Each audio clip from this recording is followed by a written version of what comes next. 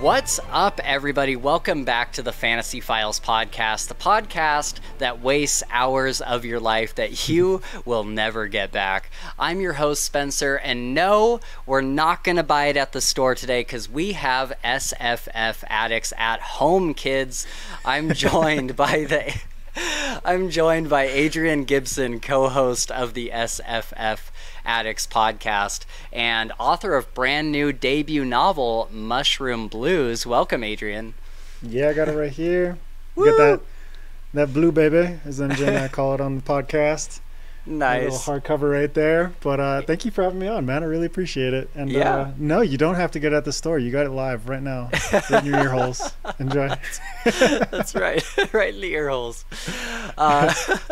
We'll get into his book and his podcast in just a second, but remember that you can reach out to us if you'd like to over on Twitter and Discord. And if you'd like to not only support the show, but also get all of this content weeks before anybody else, you can do so over on our Patreon. The first tier will get you access to exclusive content such as Fantasy Files After Dark, where Gabe and I are basically sitting down like this and just hanging out, and we play some games and answer questions and get sexy. That's right, we absolutely do.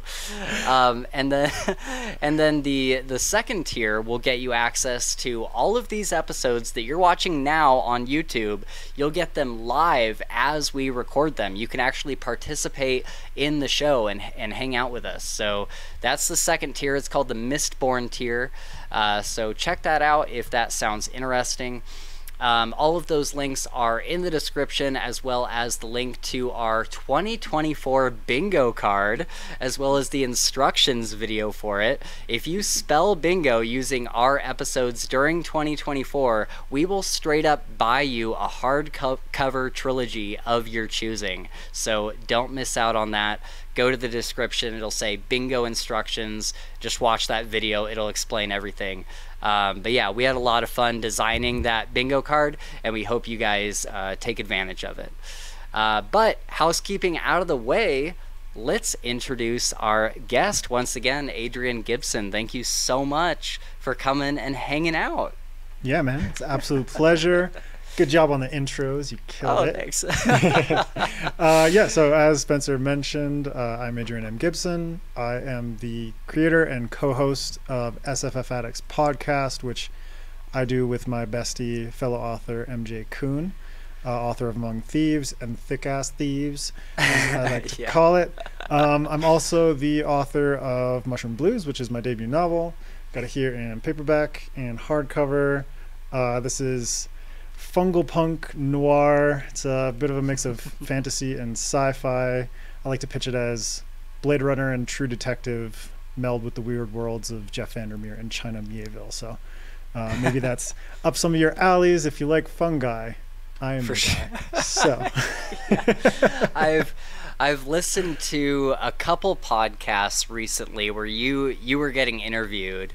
And you were talking about how into mushrooms you are, and I think that's so interesting. And first of all, I love the cover of Mushroom Blues. Yeah, can I just show this off? So shout out to my cover artist Felix Ortiz, who is just like an absolute rock star of the indie world. Many of the covers, the best covers that I've seen in indie fantasy and science fiction, are from Felix. But I'll just do a close up. There's Koji, the mushroom-headed beat cop, and there's Henrietta. She's a human detective. But I will take off the dust jacket and show off the naked hardcover, which is just gorgeous. Oh, that is sick, dude. And then so there's like the mushroom city with all the fungi incorporated into the architecture. We got that on the other side too. Oh, that's cool. And then on the inside, I did all the graphic design and stuff like that. And the interior formatting, so we got like pages like this. Oh, I love that. So lots of cool stuff. There's also a map for anyone who's a big map nerd, which I drew and designed myself. So we got a big map. Oh, what? That's a 2-page spread. So that's sick. So is that the city or is that the continent? That's the city where the story takes place. But over the course of this series and other adjacent Fungalverse series, which is sort of like my shared universe, it's going to explore different parts of this world. Nice. Hi, Spacey Nova. Thank you. What's up, Nova? Nova is my friend that I made while playing the video game Enshrouded. That's Ooh, cool. Probably my favorite video game of the year so far. We've put well, I don't know how much time she's put into it, but I've put almost 200 hours into Enshrouded. Holy dude. Yeah. That's a lot. So, yeah, she's been an awesome friend, and we play that game all the time. Really? So what? I'm curious because I think I've read. I don't know if I read the whole first chapter of Mushroom Blues, but I at least read part of it. And is it so? I know that they're in this city where there's like this mushroom architecture and stuff, and it's very different than what you would see in your average fantasy series. But outside that city, is everything else normal? Like, is everything else like normal Earth, or what's going on outside? This is like a secondary world that's kind of like analogous to Earth in terms of sort of like biomes and stuff like that. But there is one particular archipelago that was very heavily inspired by Japan, that is kind of like separated by vast swath of ocean. And that particular island just has, over the course of the development of this planet, just has sort of fungi become this very prominent sort of biological feature of its ecology. And so at some point, some humans ended up on this island, and over time they symbiotically merged with fungi to become mushroom people. But in other parts of the world, there are regular humans who have different cultures, different governments and stuff like that. And so it's just this one particular part of the planet that is sort of rich in fungi, and that transferred to the people who inhabited that island. Okay, so is it the kind of thing, and I don't know, you can tell me if this is like a spoiler for later in the book or whatever, but is it, did like normal humans go there and they started eating the fungi and then having children over time? It just kind of became like a natural part of their like biology, or? Yeah, I mean, it's like eating the fungi, just breathing the spores that are in the air, all this different kind of stuff. So it's kind of like the generational development of most species and the way they sort of adapt to certain environments. And in this case, they just adapted to incorporate mushrooms into their own biology to the point where there's like, you know, like mycelium sort of like running along their brains. There's like spores that are kind of incorporated into their biology and how they project their emotions and different things like that. That's cool. Hey, can you imagine the first time that a baby was born with like a mushroom head? It's just like, what the fuck? Yeah, the parents are just like, well, what the fuck did we get into? Oh no. Yeah. Although I'd hope by they're that like, point, were either of us drinking during pregnancy? Yeah. Oh my god. How many psychedelics were we taking when we had this? Yeah. Have you seen the show? Nova actually got me watching this show. Have you seen the show Sweet Tooth? No, on but Netflix? I've heard of it. Yeah, dude, it's actually really good. I had never really planned on watching it until it got recommended to me, and all of a sudden, I think it gets explained in the show. I don't know if I'm all the way through it yet, but kids started getting born with different animal features. So like one girl has like a pig snout and like pig ears, and parts of her personality are like reminiscent of like a pig's, and then there's other kids. I think like the main poster is like a kid with antlers or something, with the deer antlers. Yeah. And he's got a lot of personality quirks that are similar to deer's. Like he's very like shitting all over people's yards. Yeah. Yeah, your shit's everywhere. Just little pebbles of poo just all over. They're like, we had to keep it true to the animal, like, yeah, you know? Man. But like anytime he hears a sound, he's very twitchy, and you know, that kind of stuff. And so I think it's interesting in that show. I think it's interesting in that show where you'll see these kids with like different aspects of an animal, and it's not like a kid's face on like an animal's body. It all impacts them in very different ways. Like one may have human ears where another one has like deer ears, and it's just kind of cool to see how the like the people doing the costumes and makeup, how they thought about how each of these specific how like the genetics would impact certain kids in different ways. Like the kid with like the pig snout would smell very differently than just like a regular human. Right. And just like, yeah, like very, very fundamental to like how would everything that we choose for these kids and their sort of like mutations affect how they perceive this world and perceive their environment. Exactly. Like some can hear really well because they're like part, whatever. So is that, long story long, is that kind of what you're playing with in Mushroom Blues? Like, do people have certain functions that a normal human wouldn't have by having this mushroom DNA?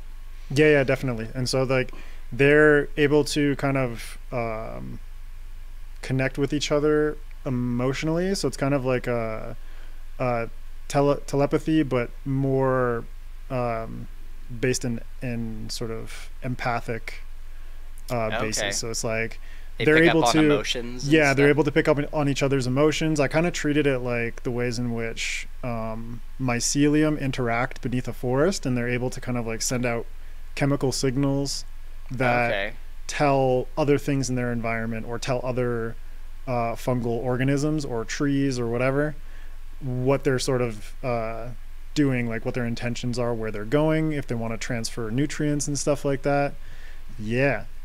That's awesome. And so they're able to kind of connect with each other in a sort of empathic, telepathic way. Not necessarily like they can read each other's minds or each other's thoughts, but they can read each other's emotions and intentions and vibes and things like that.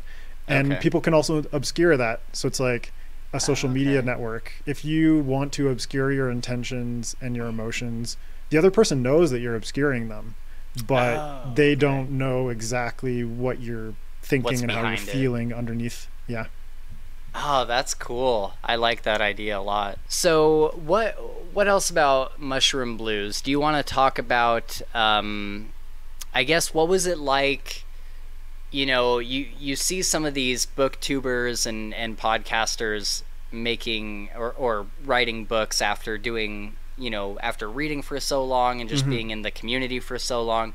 What was it like switching roles from like the reviewer side to then going and writing a book? Has that changed the way that you review things? Has it changed the way you interact with authors on your show or anything like that? I mean, the entire time that I've been doing the podcast, I've actually been writing. So yeah, so I kind of started the podcast selfishly as a way for me to like just learn from from authors, to be like, how can I place myself in a position that is like as professional as possible, so I can talk to these people and not be like, hey, can I just have like an hour and a half of your time? And they're like, for what? You know what I mean? So it was a way for me to be able to chat with authors and basically pick their brains about so many different aspects of writing. So it's like I went into the podcast specifically with the intention of like treating each episode, and it's like I have notebooks just like full of notes that I've taken over the course of my time doing the podcast, and just like things that these authors have taught me, from like episode 1 was like an intro to the show, but like episode 2 had Hugh Howey on and just like learned so much about self-publishing and all this different kind of stuff. And up to like our last episode, which was with like Veronica Roth, who's the author of Divergent. So it's like we've had like a huge breadth of authors from indie and New York Times bestsellers like Jim Butcher or Christopher Paolini, but then we've also had like debut authors and like smaller traditionally published authors. So it's like every single person that comes on just absorbing as much of their amazing experiences as possible, and then applying that to what I was doing as a writer. But obviously, like for the first 2 years or so, I was always like an author in the making, you know, like an aspiring author. But That's now, cool. and like I could talk about certain things with a level of confidence, but now it's like, okay, cool, I can actually be like incorporating and same with MJ, like she incorporates her own experiences into the interviews, and I'm able to do the same, and it's like, here's my book, and it's like out in the world now, and people can read it, and at the same time, like I can speak a little bit more confidently to authors about that, because like, man, that transition is so weird, because like the first time I got interviewed as opposed to being the interviewer was so, it wasn't like scary, but was there a little bit of like imposter syndrome kind of going on? It was like that, a little bit of nerves, a little bit of like, I've had so much of this stuff bottled up in my head for so long, and to finally be able to talk about it with other people.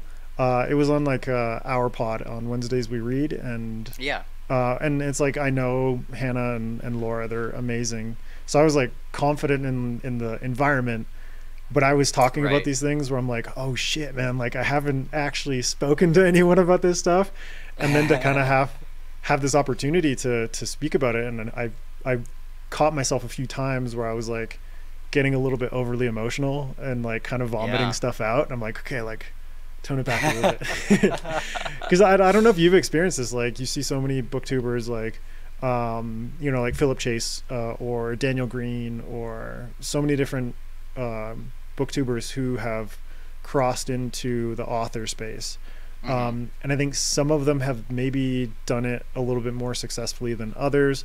Obviously a lot of the time it depends on their platform, but there's also this kind of weird kind of distinction between like, oh, you're a book reviewer, but you know, I think this more from the community side, like, oh, you're a book reviewer, so like why do you feel like you are good enough to be an author, et cetera, or like, oh, you put your book out and it's like, here are all these books that you've reviewed and you've criticized them for XYZ, and you do the same shit in your book. And this is like, it's such a weird transition that I feel like a lot of content creators go through. That was kind of I don't know if I've really felt this way with any other booktuber, but especially with Daniel Green when he came out with his book, just as a viewer. And at the time, I don't even know if I had the podcast, or if it was, or maybe we had just started the podcast when he came out with the first two books. And I kind of had the reaction of like, what does he know about writing? Just like from like an audience perspective, because it's not a YouTube channel about writing in particular. I feel like there are other booktubers like Philip Chase and Philip Chase, or like or even like Tim Hickson. Well, you know what a weird one is Brian Lee Durfee and his books. I didn't even know that he had written those books. Those were books that I had just seen kind of floating around, and I was like, oh, those look cool, maybe I'll check those out at some point. And I haven't really watched a whole lot of Brian Lee Durfee's stuff, but I've seen like a couple of his reviews and stuff, and it wasn't until way later that I learned that he was even the author of those. And so that was kind of interesting, because I'm like, did he write before doing the YouTube channel, or did he publish after? I have no idea, because that was the weird thing for me. I was like, I don't know if he's a reviewer who became an author, or an author who happens to review like stuff also be a reviewer. Because I know a lot of authors who are now like getting into like doing book reviews and stuff. Tim Hickson's channel is Hello Future Me. That's the one that I was thinking about. Okay. So he does like tons of stuff on like world building and writing and character arcs and all this. He talks a fuckload about Avatar: The Last Airbender, which I absolutely love that show. But he kind of like, his channel was built on a lot of sort of craft stuff. Whereas like, Daniel is doing book reviews, he sometimes interviews authors, he's doing fantasy news, all this different kind of stuff. So I don't know, maybe it's just like a disjunction between what people expect as the content creator versus like what comes from the author side of things. Yeah. If those mesh, or maybe they feel like out of sync or something like that, like with MJ and I, it's, she was an author before she became my co-host. And you guys talk about writing, and you and talk like to the whole authors. podcast is about talking with authors and talking about writing, so it kind of fits. Yeah. Where it doesn't feel like out of place for me to say, oh, I have a book now. Right. Even though, right. because I've been talking about writing and I've been talking with authors for like 2.5 years. So yeah. And then even someone like Philip Chase, he's such a like high tier intellectual that when I heard that he had a book coming out, I was like, no, yeah, that makes sense. Yeah, no, it's like you'd expect him. It's like, why haven't you had a book come out before, man? Because he's like a medieval historian. He's a university professor, and it's like he just brings a level of quality to like intellectual quality to his YouTube videos, and it's like, bravo, sir. And hasn't he done like his own translation of like Beowulf or something? I don't know about that, but crazy. I would not be surprised. Like, I would not put that past Philip. Yeah. To be honest, man. Yeah. He's such a awesome dude. Who amazing, would really surprise me is Mike from Mike's Book Reviews. If he ever came out with a book, I'd be like, what the fuck? I feel like it would be the trippiest shit ever. Because Mike is a really great guy as well, but he's like, I feel like it would be like Dune, but like more psychedelic and more heavy metal. Yeah, for sure. Like, that feels like a Mike kind of book. Definitely. I wouldn't be surprised if he's writing anything on the side, but he's a great content creator at the same time. Yeah, for sure. So I wanted to talk a little bit before we get into talking about like SFF Addicts podcast. Do you want to just kind of do the promo thing of talking about like what your book is about story wise and that kind of thing, and we can kind of get the word out a little bit? Sure. So I'll get the book down here again. So Mushroom Blues is the first book in the Hoffman Report series, which is going to be a 4-book series. It's the first book as well in the Fungalverse sort of interconnected universe. And this story centers around a jaded homicide detective, Henrietta Hoffman, who is in this city, Neokanoko, in the midst of this fungal city, in this fungal archipelago nation of Hapon, where she is essentially banished. And you figure out over the course of the story like things about why she was banished. But she's mycophobic, so she hates mushrooms and she finds them disgusting, which is really bad for her. But at the same time, she has to investigate the murder of a fungal child. And so she, over the course of the story, ventures across this city of Neokanoko, which is a post-war city that has been bombed out and devastated by the invasion and war that her people, the Copernians, subjected the native fungal people to. But she also has to team up with a fungal bee cop, which is Koji, this little guy right here. So she has to team up with him in order to get into the parts of the city and sort of immerse herself in the culture in order to figure out what is going on and solve this investigation. So, there's a lot of police procedural elements to it. It's very, very much rooted in police procedurals, if you're into that kind of thing, which is where like kind of True Detective vibes come in, Blade Runner as well. There's a lot of cool sort of aspects to the culture of the city in terms of how people are surviving after a war, how the humans treat the fungal people and subjugate them. So there's a lot of topics like xenophobia and oppression and colonialism and things like that. But then there's also just a ton of really cool Easter eggs and sort of like quirks, like Henrietta throws some cassette tapes on her tape deck in her car, and there's a bunch of fun Easter eggs for friends of mine, in the names of songs and stuff like that. And there's just a ton of cool characters that they meet along the way in order to solve this investigation. And ultimately for Henrietta, this investigation is not only about solving the murder, but also about coming to grips with her past and the things that she's done, the skeletons in her closet and her journey towards sort of awakening and understanding herself better. So Awesome. Are two questions? Are the fungal people confined to this? Do you say island? Is it an island? So it's like an archipelago. If you think of Japan, it's like four main islands. Oh, So okay. there's different islands that form this archipelago, Okay. and certain parts of the island are more devastated than others. There's like places that have been heavily bombed. A lot of war refugees have sort of come into Neo-Kanoko because there's no opportunity, or their homes have been destroyed and that kind of thing. So there definitely is like a bit of a military occupation vibe to how the fungal people are controlled within Neo-Kanoko.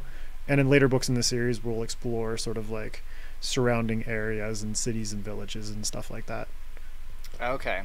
Are they are they allowed to leave? Are they allowed to go to like the regular human, or is that a spoiler?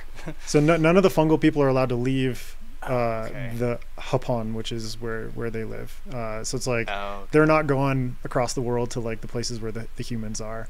But Oh. there will be in future series. So I have the Hoffman Report, but my next book is going to be book one in a trilogy, which is set decades in the future and is much more like cyberpunk, with like biotech and Oh. corporations and corporate espionage and like gangster crime families and all this kind of stuff.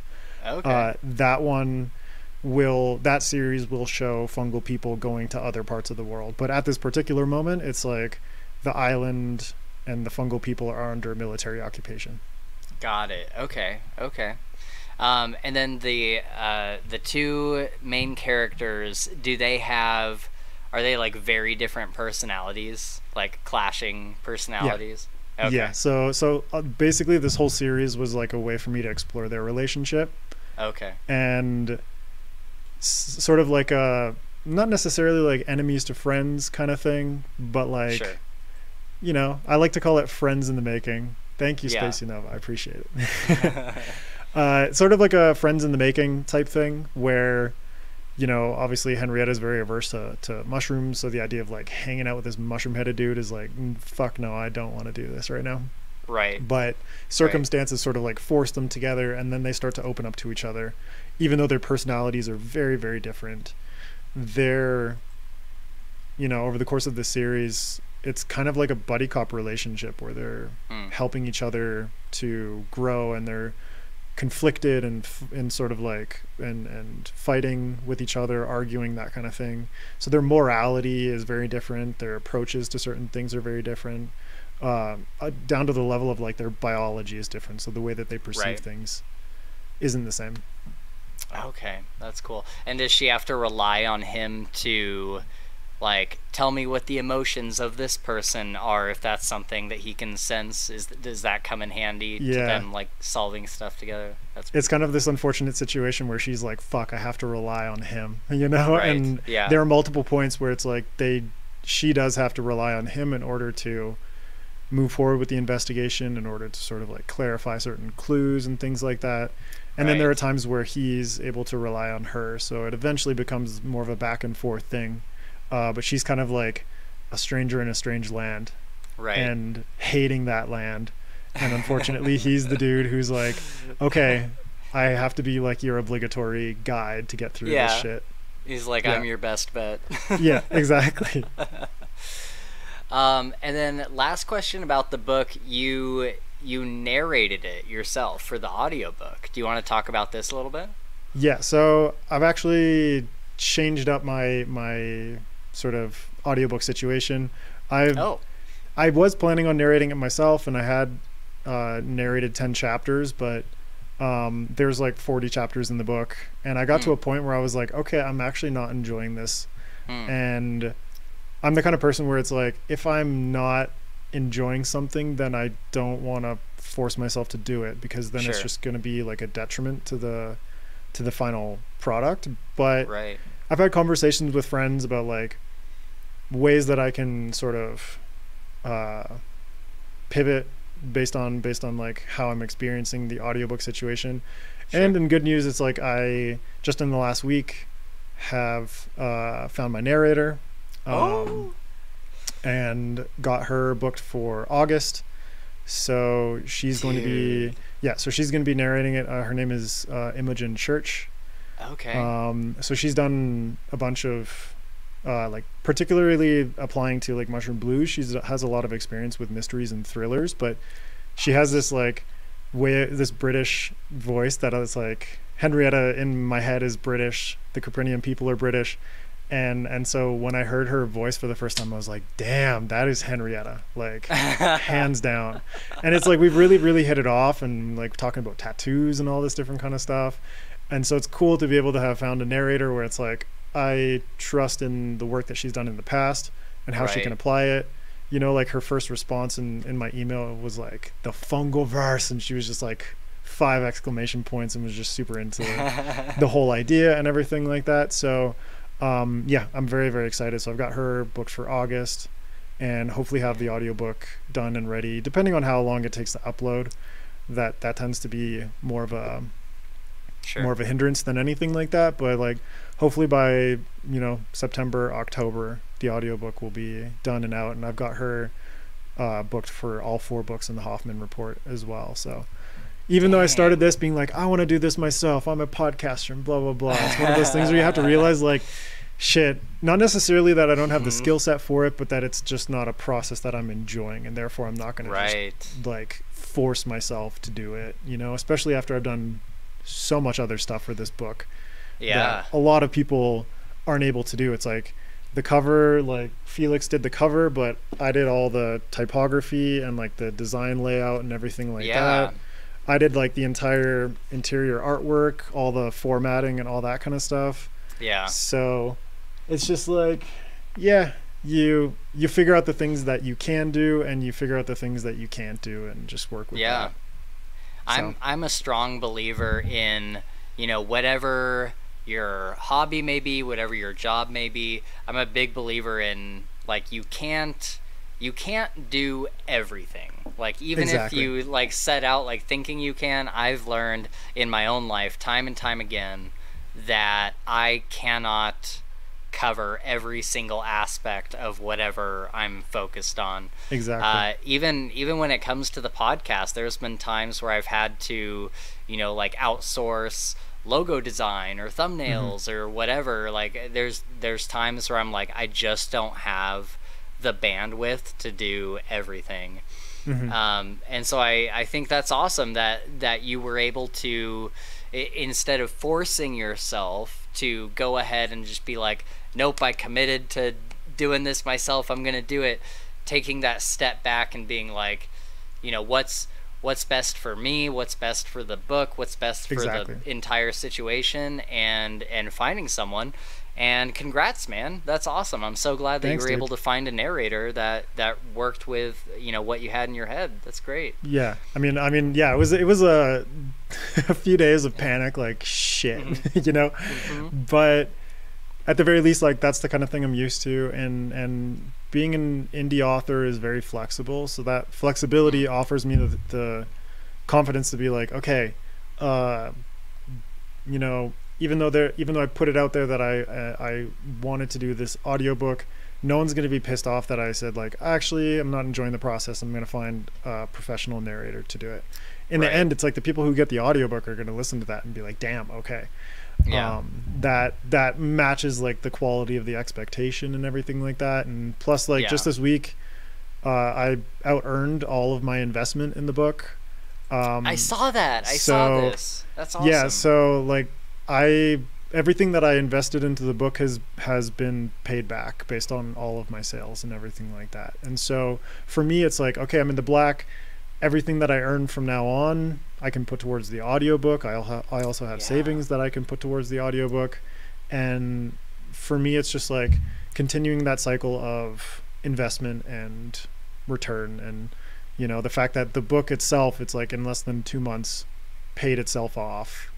I'm confident that if I do the audiobook, that it's going to do something similar. So that's wild, man. That I saw that and I was really impressed. Have you been surprised by like the sales or the number of reviews coming in? Yeah. Honestly, it's been insane, man. So yeah, like that's cool. I did like the big book tour and all that stuff, and I knew that it's like, okay, I'm gonna put all this effort into it, and through SFFAddicts and like all the visibility. Obviously, like I don't have a platform like Daniel Green or anything like that, so I'm not gonna be like selling like, you know, tens of thousands of copies or anything. But at the same time, like I have a ton of friends who are indie authors, and just the response that I've gotten from indie authors, I know it's a really, really tough market, you know, and it's like, I know authors who sell like 5 books a month, you know what I mean? And it's really difficult, and all the effort that I put in with the book tour, all the sort of like the friendships and connections that I made through the podcast and in the community and everything, all of that's just really benefited this launch. And, you know, like reception's been super positive. I'm like, hell yeah. MJ looks at all the good reviews for me and just sends me the best stuff, so that I don't have to see anything that's like 1 or 2 or 3 stars or whatever. Right. So she's my little like guardian angel for that stuff. But then like, just selling like 600 plus copies in like a month and a half is like, holy shit, you know. Dude, to think that like so cool. That many people are interested, first of all, and on top of that they would want to invest money into reading my story, and then have that like continue for weeks and weeks, you know. So I'm just really grateful, and hopefully for future books that just like keep that momentum going, you know what I mean? Yeah, for sure. No, that's awesome. Yeah, you mentioned you know, other authors that are struggling to sell 5 books a month, and it's crazy, you know, as just like a reviewer, reader, whatever, man, there's some authors that like I was reading when we first started the podcast, and just because of, I don't know, whatever it might be, like getting discouraged, or, you know, just not seeing enough income from a book or something, have just stopped writing. And me as the reader, I'm like, dang, like I would really like the 3rd book in that series or whatever. But it's like, you know, that's kind of the give and take of the indie publishing industry, right? Is because you're not commissioned for like a set number of books. It's just kind of you on your own putting them out there. I've definitely seen some authors that they didn't hit the marks that they wanted to hit or whatever, and kind of gave up on it. So yeah, especially when it's like you're funding this stuff from the beginning, you know. And like my book, in terms of like what I was capable of doing, like I saved myself a lot of money, but it was still like $2.5 grand.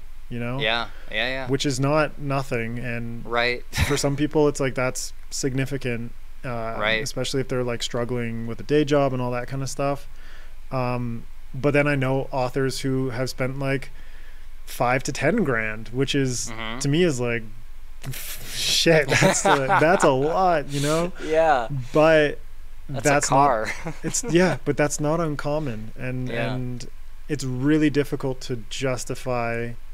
It's not difficult to justify writing a book. It's just difficult to justify releasing it and everything that is involved in that. And, you know, like people who get into indie publishing, it can be, of course, super discouraging if you're like, well, I just dropped like $5 grand on this book and maybe it sold like 100 copies. And that is just kind of, even if some people read it, and even if you get some good reviews, if it just doesn't catch on, then it's really disheartening. And that's the kind of thing that can very easily just be like, okay, well, what's the point of doing this anymore, you know?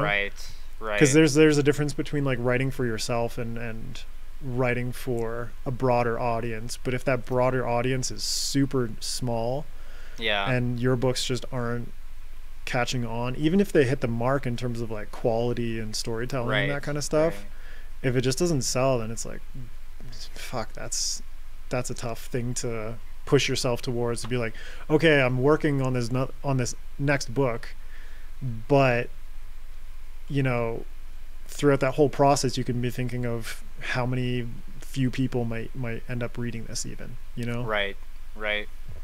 Yeah, it's tough. There's definitely been times where I've heard about authors just like, they're like, man, this just like isn't selling the way I want it to, and it's is scary for readers in the way where it's like, well, I don't want to see like the series go away. But I think that, and again, I'm not an author, so I really don't know, but I would think that as an indie author, you would have to, at least at the beginning, you would have to be doing it just for yourself, because if you go into it like, I'm gonna quit my day job and write and just write all day and then put this book out, if that doesn't hit the mark, then you just quit your day job and all this other stuff, and it's got to be super, super scary. And that's so why I would imagine most of the authors I know, like even trad authors, majority of them have day jobs, and writing is their side gig. Like if you're a full-time author, it's pretty rare, even like on the trad side or the indie side. Yeah, you know what I mean? So most indie authors I know, like I'm in a very, very sort of lucky situation in that like I'm a stay-at-home dad. Oh, okay. And my wife has the day job. Okay. So this is just like a mutual decision that we made like after the pandemic, and I had to close down my tattoo studio, and was like, well, shit, we got a kid coming, so like what are we gonna do? Yeah. And that's just like a lucky situation for us. But even then, like being a stay-at-home parent and writing is not easy. Like my friend Crystal Matar, she's also a stay-at-home mom. It's like took her a long time to actually get to the point of like writing regularly and then confidently enough to be like, okay, I'm going to put this book out. Yeah. And all that kind of stuff. So no situation is perfect. No situation is completely easy. But at the same time, like most authors are doing it for the love of it. You know? Yeah. But obviously if your book's not doing well, then it's like, damn, I don't know if it's worth continuing, even if it's my side hustle. You know what I mean? Right. Yeah. Yeah, I can't imagine how disheartening it can be sometimes if it's not, meeting the goals that you've kind of set for yourself and whatnot. Yeah. Let's move on to a brighter topic. Shit got bleak for a little bit. I know. but that's the reality. If you listen to SFFAddicts, you know that writing is both a passionate and joyous experience, but I think more on the publishing and the business side of things, it can get pretty bleak pretty fast. For sure. Well, speaking of SFFAddicts, let's talk about like how that got its start. Like, what is the origin story of that? And remind me, how many years has it been going on now? So I started it in August of 2021. So it's like a little more than 2.5 years, but like coming up on 3. Okay. And yeah, I started that because I joined Twitter in January of that year because I just wanted to, connect with sort of like a book community. And that was like after everyone had experienced so much shit during the pandemic, and socializing felt like a very weird, distant memory. So I was like, I'm going to join Twitter and just see what's up there and talk about books with people. And by May, I'd reached out I decided like I want to join a blog because I'd done blogging in my past. I was a music journalist in university. So I was familiar with like blogging and journalism and sort of like how to approach writing reviews and all this different kind of stuff. And I thought like it'd be really cool to join a blog and just chat with people about books and read books and review them and whatever. Yeah. And so the first one I reached out to is SFFAddicts, which I'm really, really grateful now, like looking back on everything. I had a list, but that was just the first one, and David Walters got back to me super fast. And we just had a call, and we chatted about books for a while, and he was like, hell yeah, man, like I'd love to have you on the team and everything. And then getting to know everyone over the course of a couple months, and by July I had decided like I don't necessarily love writing reviews, but I love reading the books and thinking about them critically, but I also want to like take writing more seriously and learn from authors. And so I was like, okay, maybe I can start a podcast. And I'd asked everyone at SFFAddicts, I was like, does anyone want to do a podcast with me? And they're all like, hell no. Oh, wow. Not necessarily like they were like, I don't want to do it because it's with you or anything. Sure. No, it was like just generally nobody had the desire to do it. So I decided like, fuck it, I'm going to do it myself and, just started putting together like a concept of how I wanted to do it. In the early days, it was doing panels with authors. So I just invite on, you know, like 2, 3, 4 authors and discuss a particular topic. But just through SFFAddicts, it was crazy, like the amount of sort of like industry connections that it set up. And I could just go through a list of authors and be like, I'm interested in talking to so-and-so. And someone would have a way of contacting them. Wow, and so that's cool. One of the guys that worked at that wrote for SFFAddicts, he was actually the web designer for SPSFC, which is like the self-published science fiction competition. Right. Yeah. And so the people who are sort of like the heads of SPSFC are Duncan Swan and Hugh Howey. So he basically reached out to them and was like, do you want to come on this podcast? And they were my first 2 guests. It was like Duncan Swan and Hugh Howey, which is like crazy for me because at that point I'd like read Wool and absolutely loved it. And loved Hugh's work and was really interested in hearing about how he approached self-publishing and how that landscape had changed and how it was kind of like moving toward the future. And after that, it was just like consistent, you know, like every 2 weeks I'd put out an episode, and it was like episode 3, I talked to the founder of The Broken Binding, which set up our relationship over like the consecutive years, which is why, like, you know, we talk on WhatsApp, we have calls every once in a while, and that's how I was able to, you know, reach out to him and sell signed hardcovers through The Broken Binding. And now we're sort of in talks about doing like a potential special edition and stuff like that. Right. So it's like, yeah, he was my, you know, like 3rd episode was talking with him. And then after that, it was like fucking Anthony Ryan and Sebastian de Castell and Andrea Stewart and Fonda Lee and all these authors who I absolutely adore their work, and they're really cool people. Recently interviewed Jim Butcher. yeah. But it like, it goes like, it just all just keeps escalating, you know, like last year alone, like MJ and I talked to Paolini, we talked to Jim Butcher, we talked to Martha Wells. We talked to so many amazing authors, and it just like escalated just immediately, where I was talking to indie authors and I was talking to trad authors and hybrid authors and learning so much from them. And it was just like wild how quickly it picked up. And, you know, I taught myself how to edit audio and how to basically use like a DAW program to record my own audio and then bring everyone else's in and do that. I learned how to do that on a plane ride to Spain, and also on that same plane ride, because it's very long, learned how to edit video in Adobe Premiere. So I was like, the whole thing has been super DIY in terms of like, I do the audio editing, I do the video editing still to this day. I do the graphic design because I have a background in art and illustration and graphic design. So it's like I do all the graphics for the entire podcast. And so it's just, the whole thing has just been very DIY from the very beginning, but I really love, like, I can't believe how much it just kind of like escalated over such a short period of time.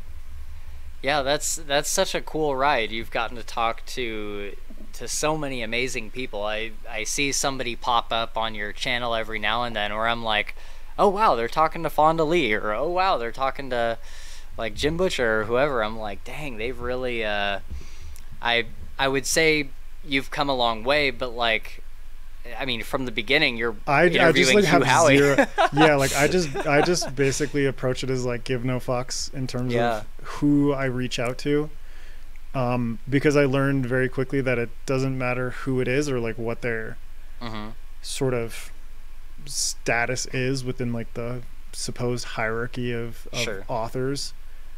That for the most part, like obviously if it's someone like Jim, like, you know, we reached out through his publicist and stuff like that. But I have now developed like a rapport with the publicists at, you know, Tor, at Orbit, at Harper Voyager, at Titan, at DAW, Ace Books, all these different publishers, where it's like they send me emails as well. Like the one about Jim was just because the publicist like sent me an email and I was like, oh shit, Jim's releasing a new book. And it says interview opportunities. So I'm just going to say, fuck it, let's try, you know. Yeah. If it happens, it happens. And that's kind of been my attitude, where it was like, I really like Fonda's work. I'm going to just reach out and see if she would be interested in talking. And she was, and I've had her on the podcast like 3 or 4 times. And Adrian Tchaikovsky, who's like one of my favorite authors of all time, and reaching out to him, and he's just super, super cool. And now he's like, I got a blurb on my front cover from Tchaikovsky where it's like, that's crazy. you know, where it's like the relationships change once the author comes onto the podcast and like chats with me or chats with MJ and I, and that rapport just kind of like builds up, and they get a sense of like who you are, and vice versa. They have a face to put, not only a face to put with the name, but a voice and a personality. And exactly. Yeah. And it's really cool when authors come onto the podcast. Like Veronica Roth told this to MJ and I, where she was like, that was like the most fun interview I've had in a long time. Oh, sick. You know, so when someone says that to us, yeah, it's like, oh shit, that's really cool, you know? Yeah. That we can make someone feel comfortable, that they'd just be like, right, you know, feel like they're not just running through the regular routine. Especially for someone like Veronica, it's like, yeah, she wrote Divergent, you know, right, fucking gigantic movie that she's done like she's done like red carpet interviews and blah blah blah, and so she has a different perspective of an interview than most people. Right. And for her to say something like that, MJ just like sent me a message when Veronica posted something on Instagram, and she was like Veronica just like melted my heart. That's so great. That's awesome. Real quick, so with you mentioned that you read Wool. Mm-hmm. Have you seen the TV show? I started watching it with my wife like 2 weeks ago. Yeah. Okay. How far really, are you guys? Really good. We're, I think, 5 episodes deep. Okay. So, yeah. Dude. Because it's like when we watch shows together, it's a pretty slow process. I can't just like we can't just like binge stuff because our just kids being kids, man. Right. They make life a little bit more unpredictable. But yeah, I mean, I know everything that's going on, so it's kind of cool to be like watching her reaction to everything that's happening on screen as well. Yeah. So just be like, oh, just you wait. Because I like, based on the first 5 episodes, it's pretty true to what Hugh wrote. And I imagine that's just going to carry through for the rest of it. Yeah, I watched the show first, and interesting. Yeah, and I fell in love with it, like just pretty much right off the bat. The cast is just unbelievable. It's just like Rebecca so Ferguson just fucking kills it. It's so good. Like it's so well cast. Good. Yeah. And yeah, I became addicted to this show, and this hasn't happened to me in a long time, but it was the kind of addiction to a TV show where you are staying up on a work night until 3 a.m. to finish an episode. And the part where, this isn't going to spoil anything for anybody, but where they have to fix the generator, like that whole episode, I was up until, because I started it pretty late. It was one of those things where like one more episode, I'll get like a quarter of the way through it, and then I'll pause it and I'll go to bed. Right. And that episode was so intense. I was literally on the edge of my seat, like literally sitting on the edge of my seat watching this show at like 2 in the morning. Yeah, like 2 in the morning. And I'm like, I cannot pause this thing. I have to finish it right now. Yeah. And then there's a cliffhanger at the end too, and you're just like, now I gotta watch the next episode. Right. Shit. Yeah. every episode was so just clickable, like next episode. And I loved it so much. And then I've read the first 2 books. I've read Wool and Shift. Okay. But you haven't read Dust. I haven't read Dust. That's coming up soon. I'm definitely going to read it. But I have kind of a wild take. People don't like me for this. I am famous for like ripping apart adaptations and being like, Wheel of Time sucks, Rings of Power sucks. A lot of adaptations are really trash. Right. So it's justified. It's justified. Like really shit. Yeah. And I think, this was the first time where I made a video saying Silo, the TV show, is significantly better than the books. I would agree with you on a lot of points. I just think the storytelling is cleaner in the show. Yeah, it is. And I think that, and Hugh's gotten better as a storyteller. Oh, I believe it. But, I liked Shift more than I liked the first book. Shift I really enjoyed. But the first book, I read it, and I was reading it, and I'm like, by the time... First of all, the generator scene doesn't even happen in the book, which I was most looking forward to. That was my favorite episode. And there was just so many events where I'm like, I'm reading through the book, and it's going like quicker than the show. Like not in like a fast-paced way, but what's that? That's because of the way it was published. Okay. So originally he started publishing it in 2011, and it was pretty much like he was publishing it episodically. So the whole book didn't come out as a whole book. It started out as like... That makes so much sense. It started out as more like, I'm going to publish this chapter by chapter. Oh my God. Okay. And the readers are giving him feedback and like reacting to things while he's still writing the continuous chapters. Okay, because I was like, it feels... Whereas Shift was written as a cohesive whole. Whereas Wool was published like chapter by chapter. That makes so much sense now, because Shift definitely felt like, there was a beginning, a middle, and an end. There's like a twist that you're kind of waiting for. You're waiting for the mystery to get revealed, and the twist happens, then you're like hooked into the final stretch of the book. And Wool, I remember reading it, and I'm like, it's not bad. I'm not having a bad time. But it feels like structurally disjointed.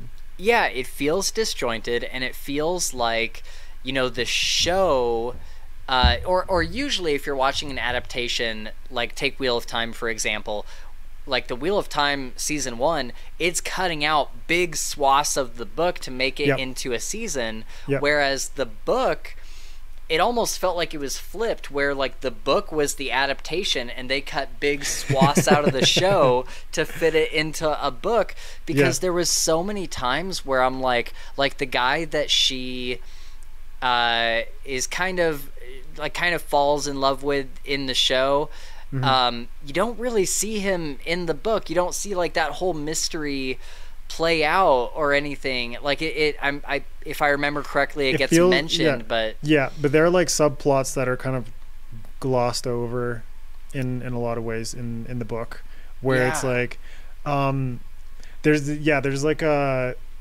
particular feeling where in the show it does it really well, where it's like the tension is very well controlled, and I feel that in Wool, just the way that it was released kind of robbed the tension from a lot of things.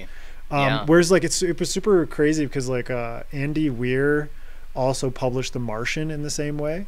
And so, but The Martian feels like much more cohesive. Whereas I don't know like how much time between the release of like Wool's chapters versus The Martian's chapters, but maybe it's just the ways in which like The Martian was like seriously just one character interacting with his environment that kind of it narrows it down. It narrows it down and doesn't sort of like introduce characters that might not necessarily get the page time that they need. But in The Martian as well, it's like just his interactions with the environment and him trying to get off the planet was like, there's no way that you can completely rob that trajectory of its tension. Whereas Wool has so many different spots where it's like you can completely fumble. I mean, Hugh didn't fumble completely at any point in my perspective, but there are parts where it's like, this could have landed so much harder, and the show does that. It does it for sure. And I think my biggest disappointment with the book, like if you kept everything else in the book, I think my biggest disappointment was just that there were storylines in the TV show that I came to love. And I think going over to the book, I assumed that it was going to have like typical adaptation to book reading. Like, I figured it was going to have everything that was in the show and then some extra context. Right. And it was almost like the reverse, where I'm like, oh, I love this storyline from the show, and then I get to the book and it's nowhere to be seen. Yeah. And so I think the show did such a good job of... they chose the right characters to flesh out relationships and subplots. 100%. And I'm usually the guy that is like a purist when it comes to adaptations. I'm like, nope, keep exactly what's in the book. If you have to cut, you know, some of the fat out, I totally get it, but keep strictly what's in the book. But in this case, I was like, man, I'm glad that they did do that, but they added more on top of it, and it didn't feel like they were adding anything that was lore unfriendly. It felt like it was all stuff that was technically in the book, but it was just more of that. And I think that's such an achievement. I think that's so cool. I love it. But you know what? MJ and I have been talking about this recently, and because we do bonus episodes for our Patreon as well, where we just like chat about like the books and movies and shows that we're consuming at the time. Right. And just this year alone, it's like I've been really surprised by the quality of adaptations. And I wouldn't even necessarily just say book adaptations, because it's like I watched Fallout, and that was absolutely brilliant. Just like such a so like what you're saying, it's like it's so friendly to the lore. Like it's so dedicated to the lore, but I'm so glad that they did not do like a one-to-one adaptation of any of the particular video games. Well, it's the perfect world for it, right? Because it's so good. In Fallout, you have hundreds of vaults. Yeah. You could tell any story all across America or that wherever. Was like the best move that they could have made. Oh, Same thing with you know, like I watched Dune Part 2, and like the Dune movies are also really great adaptations. And I was so happy that Dune Part 2, I don't know if you've seen it yet. Oh yeah. How the director Denis Villeneuve just like really hunkered down in terms of like the weirdness of the Dune universe.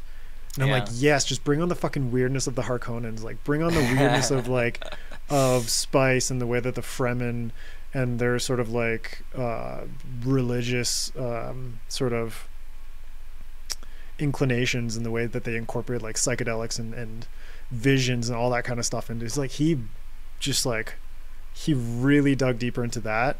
Yeah. And then I told my wife, and I was just like, it gets weirder. Like the books get weirder, and I know, like that's what I've heard. You know, like especially with Paul's little sister, like when she's in the belly and like all the shit that was going on there, my wife was just like, what the fuck is happening with that child? Yeah, I was definitely confused, and somebody had to explain it. Yeah, like in the books, she is one of the best characters, but that's it's so trippy the way that Frank Herbert kind of like expanded upon things. And then also like The Last of Us, that was probably so good. That was probably like a case where I didn't like the casting, but I think like visually the casting was a bit like wonky off. Yeah. But in terms of like quality of the casting, in terms of like their performances, the performances were good. But in terms of the story in particular, that was such a good adaptation, because I think like the creative director and like the lead writer of the video game series was also involved in the writing and production of the show. Neil Druckmann was right there the whole way along. Exactly. And same with the Fallout show. It's like Todd Howard, who's the one who, I don't know, like lead director or whatever of Bethesda games. He's like the head of Bethesda. Yeah.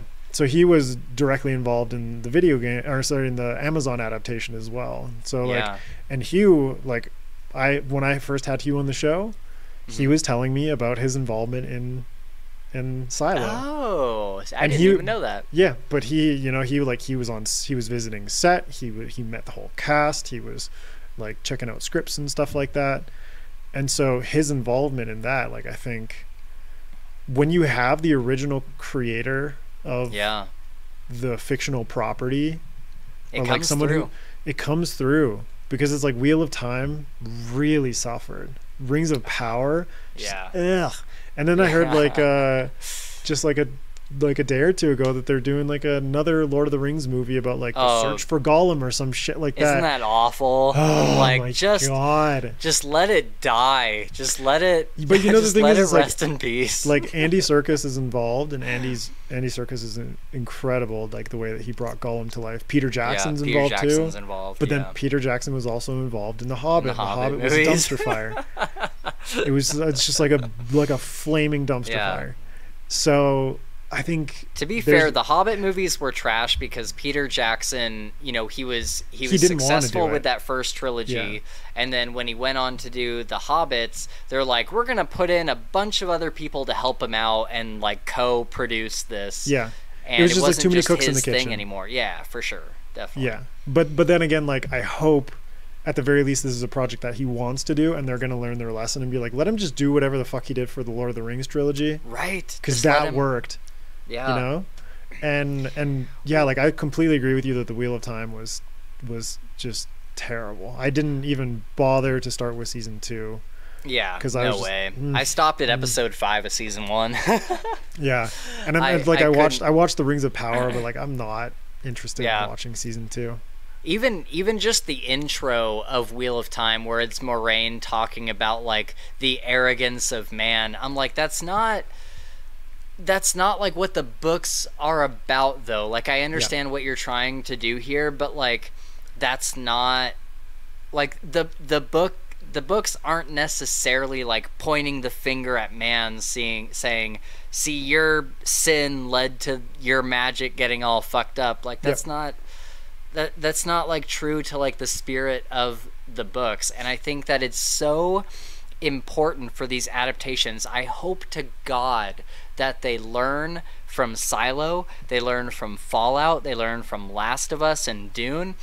The people making the show, if they love the source material, if they have a genuine love, or even if they weren't a fan before, but then they got told they're making the show and they're like, I'll dig into it and see what this is about, it helps so much. Because you look at The Witcher, where they like hate the source, like they do not like the source material. You know who's the only person who loved the source material? Cavill. Yeah. And look who's fucking gone. Yeah, I know. It's like, why would you get rid of him? Yeah. No, like I told my wife, like we watched up until season 3, the end of season 3, and I'm like, yeah, Henry Cavill's gone. And she was like, what? And I'm like, yeah, we're not continuing the show. And she was like, I'm cool with that. Yeah, she was totally fine with that. But it's such a bummer because I love that property. I love it so much, man. The Witcher 3 is like one of my favorite games of all time. And the books, even though like some of the books, there's like, some pretty like ham-fisted stuff. Sure. Just the world is so brilliant. Like it's so goddamn good. And you know what they could have done for the Wheel of Time? How about we just call Brandon Sanderson? Right. How about we bring him in as, you know, like an executive producer or something like that. You know what I mean? Yeah. Dude finished the fucking series. He finished the book series. He is the next best sort of like creative mind to tap after Robert Jordan, and Robert Jordan was gone. So, you know, like why not call up Brandon Sanderson and be like, hey, do you want to help us make this adaptation as good as possible? Right. But well, like even now with you know, when the show first came out, he was like, yeah, it was okay. Like there was some things that like I suggested that they didn't take to heart, and like overall it was all right. And now after the second season, I haven't like watched the video, but I saw like a thumbnail pop up the other day that was like, Brandon Sanderson is now really not happy with Wheel of Time, and so I guess he made another video like tearing into it. And I'm like, dude, I can't blame him. Like, man, you have such a wealth of knowledge and skill, and it's like, why aren't you using it? And you even when it comes down to the actors, you know, I don't expect everybody on set, or even the person that's like running the show, I don't expect you to have been like, I've played these games since I was a kid, or I've read these books since I was a kid, or whatever. Right. But you look at Fallout, and Ella Purnell that plays Lucy, she was in an interview recently. I was watching this thing, and they asked her like, oh, so had you ever played Fallout before doing the show? And she's like, no, I never played it, but as soon as I found out what I was doing, I downloaded Fallout 3 and I downloaded Fallout 4, and I played through those games because I wanted to know why this means so much to the fans. And I wanted to bring that through in my performance. And she's like, I ended up loving the games. She's like, I'm like an actual fan of the games now. Yeah. And I'm like, dude...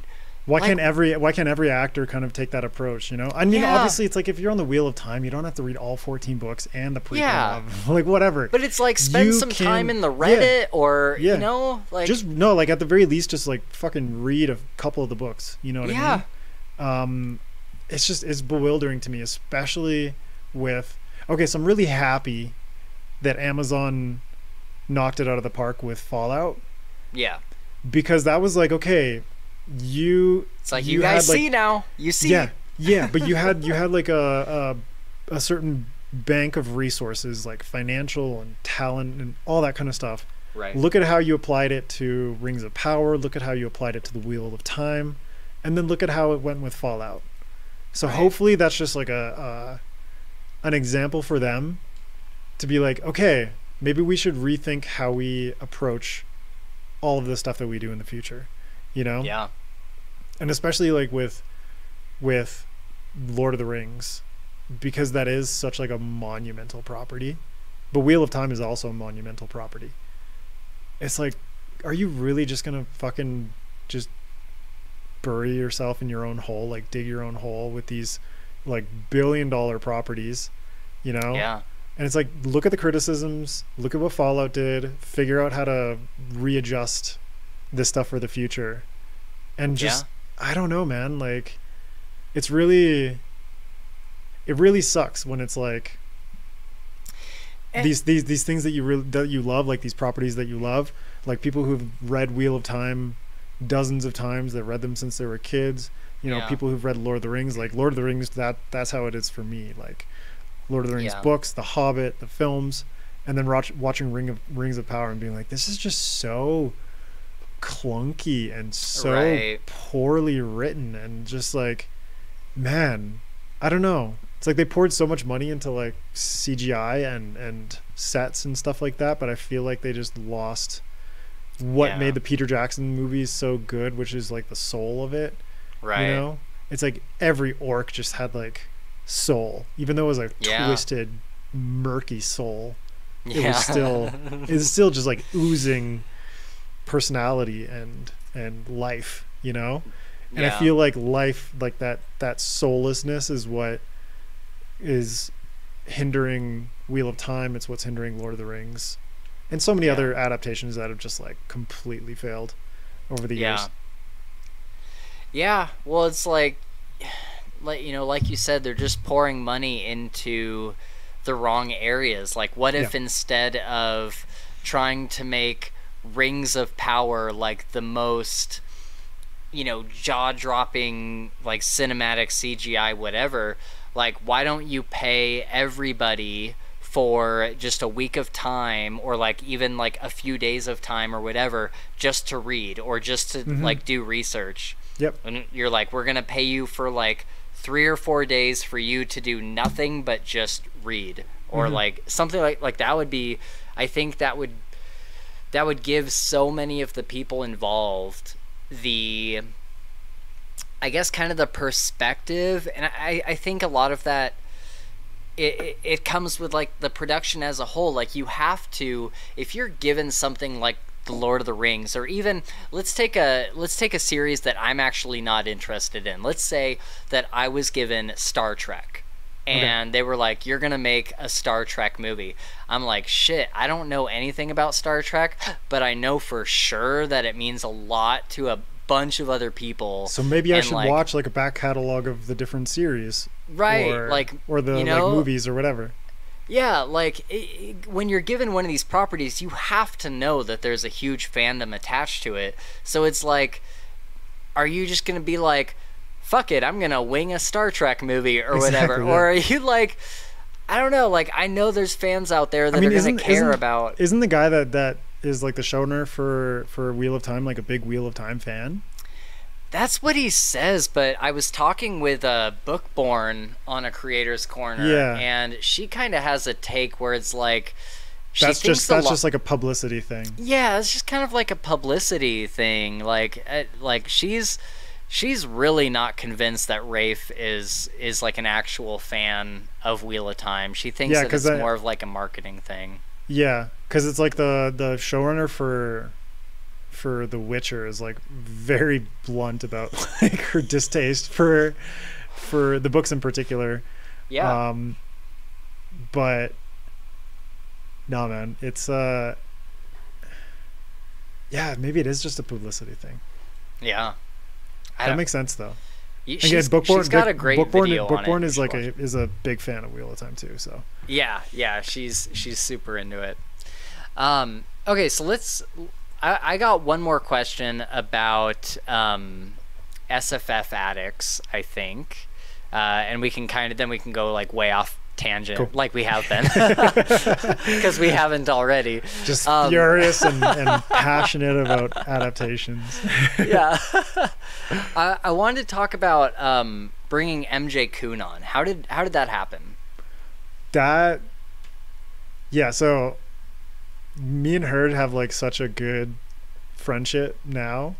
Not to say that we didn't have a good friendship at some point. It's like, no, like we've just had like a really quick, just sort of like increase in how much time we're talking together and everything like that. Because she came on the podcast in January of last year, so January 2023, and I'd only met her. Actually, the way we met was great because we did I was doing bonus episodes at that time, so I had like like I'd bring people on to discuss like TV shows or movies or whatever. Yeah. And we had a panel discussing season 1 of the House of the Dragon. Oh, that's such a good adaptation. And that was just so brilliant. But it was crazy. Okay, so I had one friend, Liam Quain, who's an indie author, but he also works in the film industry in the UK. And he just somehow like he got in touch with an actor named Miltos Yorolamu, who played Syrio Forel in season 1 of Game of Thrones. Oh, okay. And so he just like got to chatting with Miltos, and then Liam and I had already planned to do this TV show discussion, and he invited Miltos, and Miltos said yes. What? Yeah. So we were discussing House of the Dragon with Liam, and then I also invited MJ on, and then Miltos, who played a character in season 1 of Game of Thrones. Holy shit. Which was like fucking mind-boggling. It was so crazy. He's just like hanging out with us with his cat in his kitchen, and he's like, or his dog. Yeah. So I gotta go back and watch these. That's awesome. So it was really fun. Like he's a super great guy, and Liam is hilarious and super quippy and sort of like in a very British way. And MJ was the other person that we'd had on, just because like I interacted with her on Twitter, but then I was like, hey, like, I know you're like big fan of Game of Thrones. Come chat about House of the Dragon. And so that was my first time meeting her. That was in like October. Oh, really? 2022. And then I had her on the week after to do an episode on. It was a panel on heists and capers in SFF. So it was like boom, like 1 week chatting with like MJ and Liam and Miltos, and then the next week was with like MJ and Robert Jackson Bennett and a couple other authors. Yeah. But I just got a really good vibe from MJ. She's just a really great personality. Like anyone who like people who listen to Fantasy Files have probably heard your episodes with MJ. Yeah. And it's just like immediately you can tell she's like a cool person and really quirky, but like full of personality and really passionate. She brings about the the stuff energy of the show like up fucking, significantly just by being it's crazy, there. Man. It's so wild what she does. So I just got that like really good vibe from her, and at that point, like towards the end of 2022, I was basically thinking like I don't want to do panels anymore because it's like a pain in the ass to coordinate across time zones and however many authors, etc. And so I was like thinking either I'm going to have to stop doing the podcast or I'm going to have to bring somebody else on and like change the format, change how we do things. Right. And so just like with the blogs, it was like I made a list of people. Yeah. MJ just so happened to be the first. Yeah. And so I DM'd her on Twitter. I was like, hey, have you ever thought about doing a podcast? And she was like, yeah, actually I have. And I was like, do you want to be a co-host on mine? And then I like pitched her on what I want to change it to. And she was like, hell yeah. So That's December, awesome. we recorded, we just had like a couple calls and like hung out and chatted, and then recorded our first episodes together in December and then released them in January. And it's just like, we haven't looked back since. Like, That's you know, awesome. now it's like we're really good friends. We talk pretty much every day, and the show is like significantly better, I think, by having not just me, but also like having kind of like our personalities bouncing off of each other. For sure. And then on top of that, it's like I met her in person last year, which was like wild. That's cool. Yeah, so it's like I went to Canada for a trip with my son, and we ended up going to Toronto, and she lives in Detroit. And she was like, I'll drive up to Toronto, even though it's like 4 hours. Yeah, it's like it's not close. And then Crystal Matar drove down from Ottawa, and we just like met up in Toronto and hung out for a day or like a couple days, and it was wonderful. Like, it was so cool.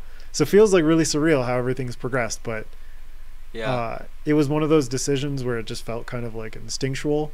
Yeah. Like so much of what I do in my life. And now I'm like, I look back and I couldn't imagine it any other way.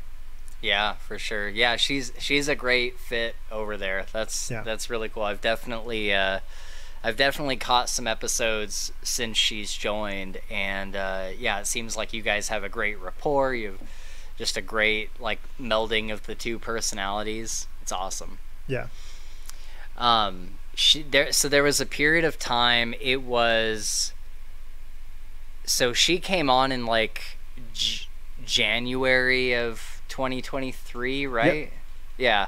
So it was that December of 2022, and we were doing like our year-end, like big year-end wrap-up thing. Right. And Gabe and I had been talking about bringing on another co-host for like a month or two.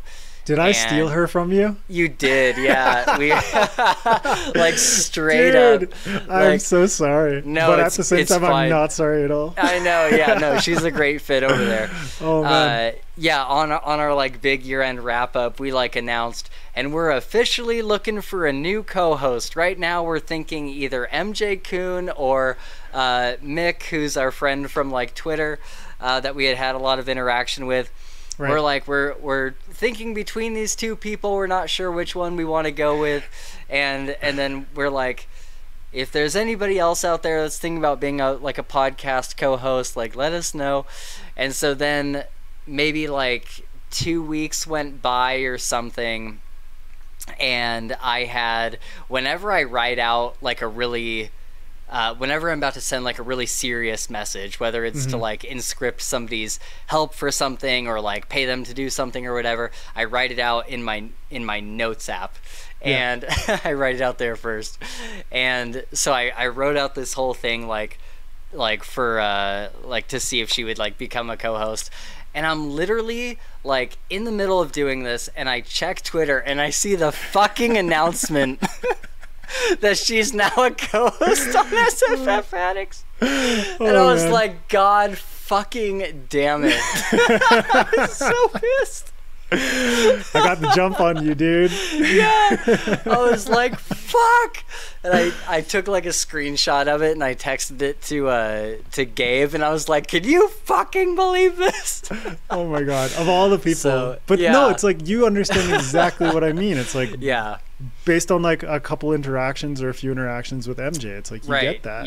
You just know like she's perfect for a podcast. So that's great. Yeah, we ended up bringing on our friend Mick, and then right now we're actually looking for another co-host. So if there's anybody out there that's possibly interested, our friend Mick, he was on for, I don't know, he was a co-host for like maybe 6 months, and then he just disappeared.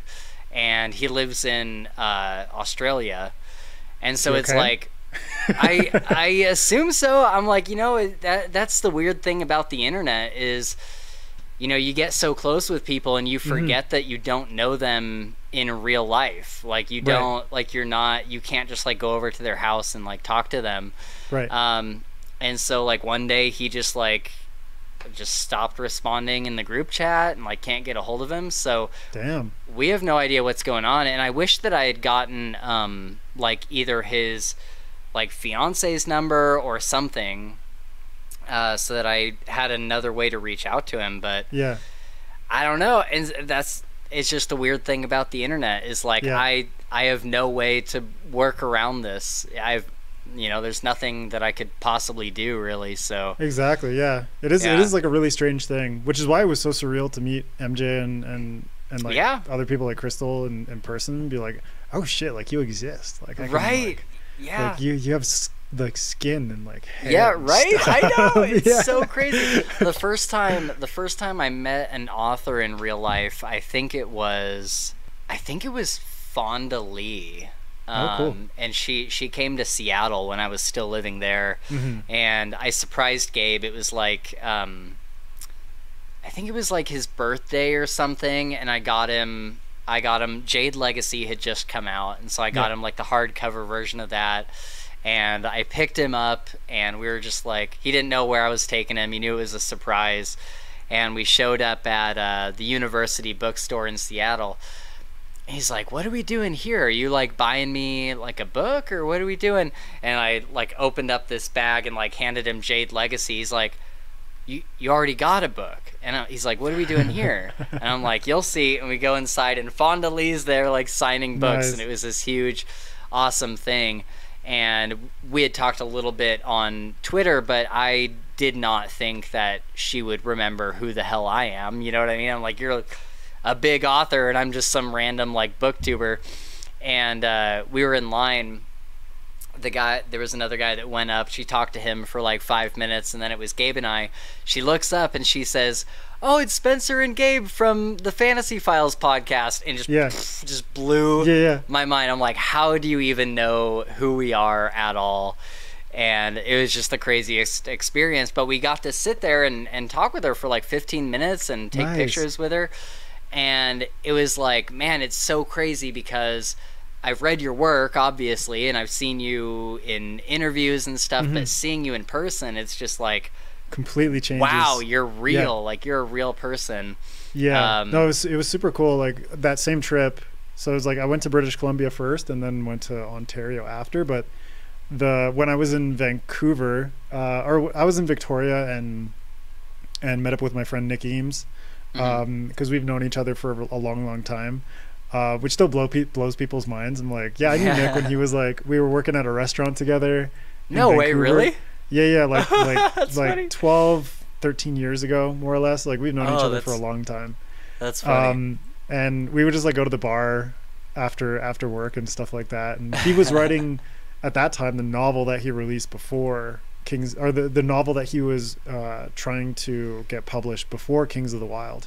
Okay. So it's like, I've seen his career develop, and it's really awesome. Didn't he like go up to somebody in the restaurant and just like hand Sebastian them his manuscript? Yeah, that's right. Yeah. Speaking of which, like when I was in Vancouver, I met up with Sebastian and K.S. Veloso and Ben Galley and Andy Peliquin. We all just had like met up at the beach and had like a picnic. It was really great. Yeah, it was super nice. Cool. And Andy Peliquin's like super fucking tall, but he's such an amazing guy. And so it's like so cool to be able to meet these people in person and be like, I love your work, but also like hanging out with you is so great. Surreal. And this August I'm going to Worldcon in Glasgow, cool. which I'm very, very excited for, because it's like, not only am I meeting up with friends, like Crystal and I are staying together in an Airbnb, like hopefully MJ is joining us, Nick Eames is coming, a bunch of authors, like so many people that I've had on the podcast and have become friends with over the years.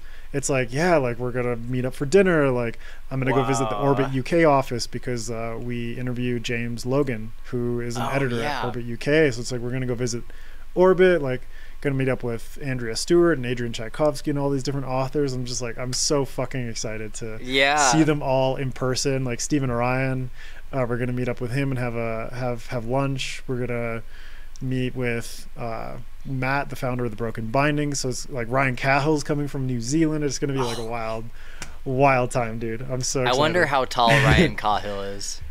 He's very tall, but there are taller people. Like Stephen Orion is like around the same height or a little bit taller. Okay. Dave Ragg is taller. Justin Lee Anderson is taller than them. There's like a tall crew.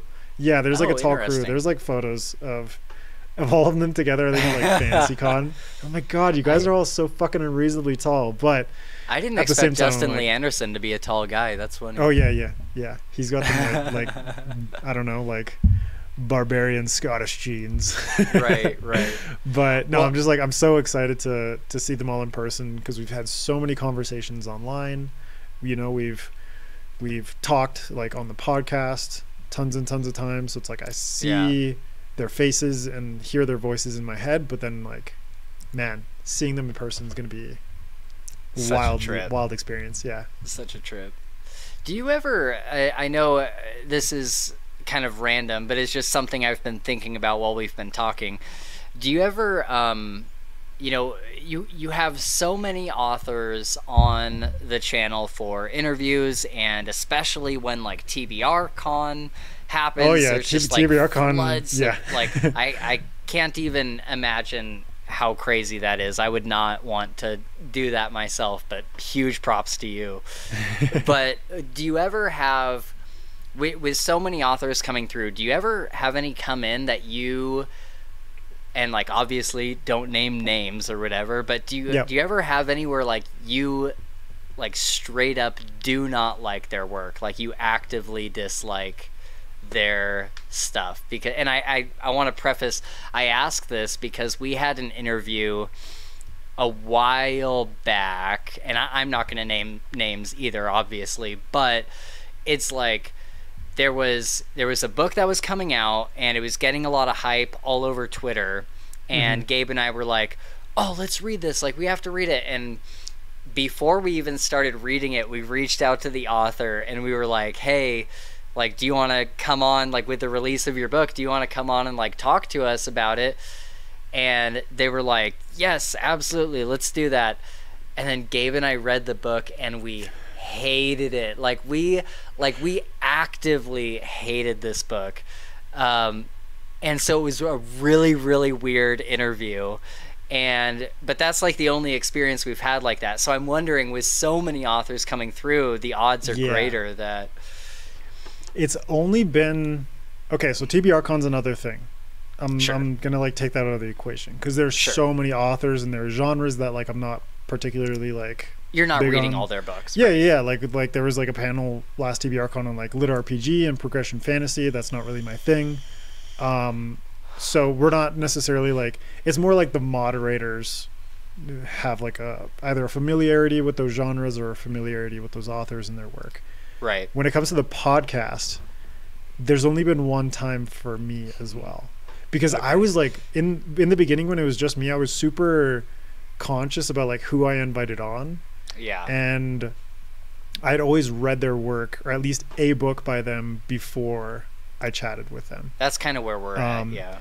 So, you know, it's like I like having Fonda on. Like I'd read Jade City, and was just, and I think when I first interviewed her, I think that was when Jade Legacy was coming out.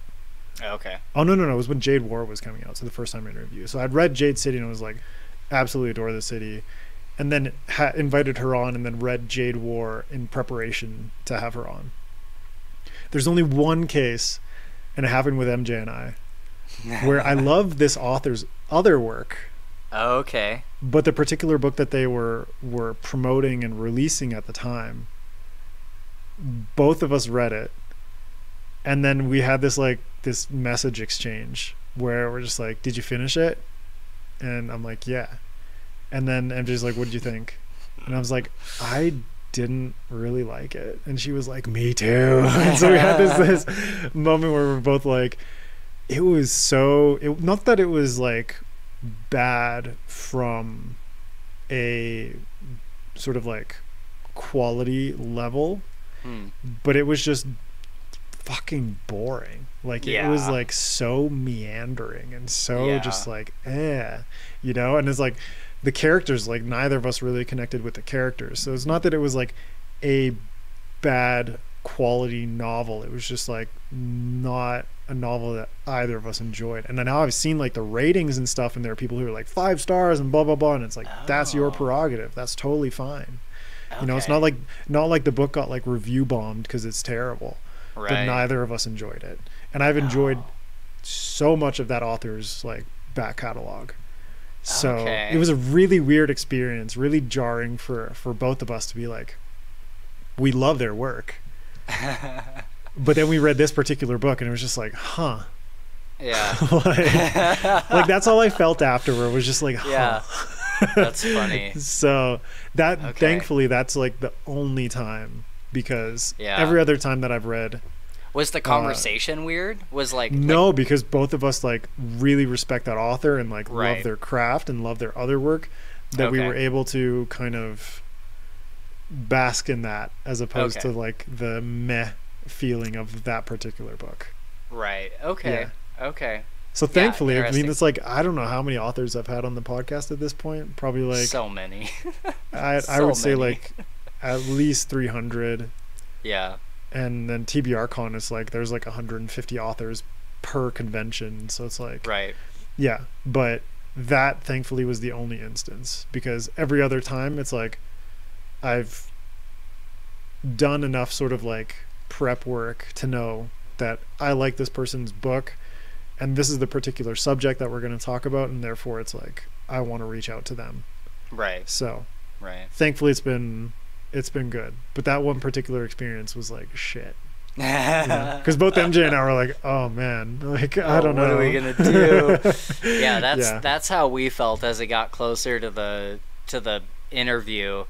Gabe and I were like reading this book, and typically we don't check in with each other hardly at all when we're reading. Like we try to bring all of that just onto the podcast, and I think Gabe's probably better about that than I am. But with this specific book, there was a point where it was like maybe like 3 or 4 days before the interview, and we finally broke and like texted each other, and we're like, are either of us enjoying this? Like, now that I'm in the middle of this book, it doesn't seem like a book you would like. And then he said the same, it doesn't seem like a book you would like. And it was just like this weird feeling of like, okay, all right, well, we'll figure it out on the day. That's like all you can do, because like, we got this shit booked, let's figure it out. It is an unfortunate thing, but it's like, it can't be perfect every time, you know. For sure. And I feel like at the very least, like regardless of our feelings about these particular books, it's like we respect the authors. You can have a respect for the author and whatnot. And there's like a lot to glean from what they have to say, you know. Like the interview and the masterclass that MJ and I did with that author was like fantastic. Oh, that's cool. So it's kind of like we could just like shrug aside the fact that we were just like super meh about that book. Right. Well, I'll ask a question that's kind of a transition question into our more like random tangent weird topics, kind of get us from talking about content creation and into just whatever else. Are you reading, because this is what I'm currently reading, are you reading the Silverblood Promise? MJ and I both finished that. MJ actually blurbed it, so she read it back in like September, I think. So she's one of the blurbs. She's one of the blurbs for James's book. And he's the editor at Orbit UK that I was talking about. Right, so I read it. We had him on in April, and I think I read it in March. But really enjoyed it. Like it was a solid book. You know, it's not like perfect, but I think for me, it like captured a little something about. It felt like a Lies of Locke Lamora nostalgia trip in a lot of ways. Okay, that's interesting that you say that, because I saw Scott Lynch blurb it, and he was like, he basically said, like, if you like my books, you're gonna love this one. You got to read it. And the cover and the description and everything, I'm like, man, this seems like it'll scratch the Lies of Locke Lamora itch. And I'm on chapter 24 right now. Okay. So I haven't like finished it, but I'm at least halfway through. And it's not that I don't like it. I think it's weird, because I haven't felt this way about a book in a long time, where like it's not bad by any means. Is it just not meeting certain expectations that you had? Yeah, I think it's probably just not meeting certain expectations. I really, really, really wish the main character was more clever and more like capable. He's a bit of adult. Yeah, and I typically, I typically like characters that have flaws and like aren't perfect or whatever, but I feel like the main character isn't just not perfect. He's like not able to get anything done. Like he's just not like really good at anything. And I was going into the book really hoping that he would be like a Locke Lamora, where like he's kind of goofy and weird, but he's very capable and he's very like clever and can think his way out of conniving. And and again, it's not. It's so like baffling even to me, because I'm like there is something that keeps me reading chapter after chapter. Like after we finish this podcast, I'm gonna listen to chapter 25 as I get ready to go do whatever I'm doing tonight. But there is another part of me that's just like, man, it's just, it doesn't have that, when you pick up a book, like I just read the Powder Mage trilogy, the first two books in the Powder Mage trilogy, and there is something, especially in that second book, where I'm like, I want to give up time to read this. Like I want to give up whatever I have to give up to read this. And with this book, it's sort of engaging, but it's not like, I'm like, yeah, I'll set it down for a couple days, I'll come back to it. And it's like, it doesn't have that like, I would sacrifice my firstborn to read this book. Yeah. I understand that. Yeah. It's I think, and it's his debut, right? Yeah. Okay. I went into that book with zero expectations, because I didn't even read a synopsis. MJ just like, she blurbed it and really liked it and said like, we should have James on. So I was like, okay. And then it like came up on my TBR and I'm like, cool. She sent me like I didn't even have like an arc necessarily. I had like a PDF proof from September. So I went into it with like very little expectations, and came out of it not necessarily loving the main POV Lucan, but adoring Flea, who's like Flea is great. His sort of like little street urchin sidekick. Yeah. There's really great characterization in that book, but not necessarily that I loved Lucan, who's like the who's like the POV character. But like the world building really reminded me of Locke Lamora. Yes, definitely. And sort of like the structure of certain parts of it. To me, it's like, I told James this, I was like, this reminds me a lot of Indiana Jones. Like, specifically like the third movie, Indiana Jones and the Last Crusade. Okay. Where it's kind of like, here's this dude who's like sent off on a quest that sort of like involves his father and all this kind of stuff, and there's like sort of the situations that he gets involved in, where it's like the way that he's traveling across the world, the way that he has to find certain artifacts and like break into places he's not supposed to be. Like a lot of it felt very much like an Indiana Jones adventure to me, more so than like Lies of Locke Lamora kind of like heist sort of structure. Yeah. So like I felt like the main character wasn't what kept me going in that book. Yeah. For sure. And it is a pretty long book, so it's like not Yeah. short by any stretch of the imagination. It's like 500 plus pages. Yeah. But Flea was just an amazing character. There's like a ton of side characters, and sort of like, for me, like the thing that really irked me was the main mystery of like Yeah. what happened to his dad. Right. Right. The farther the book goes along, the more that feels like sort of, how would I say it, the less it matters. Yeah. Like I totally I feel agree.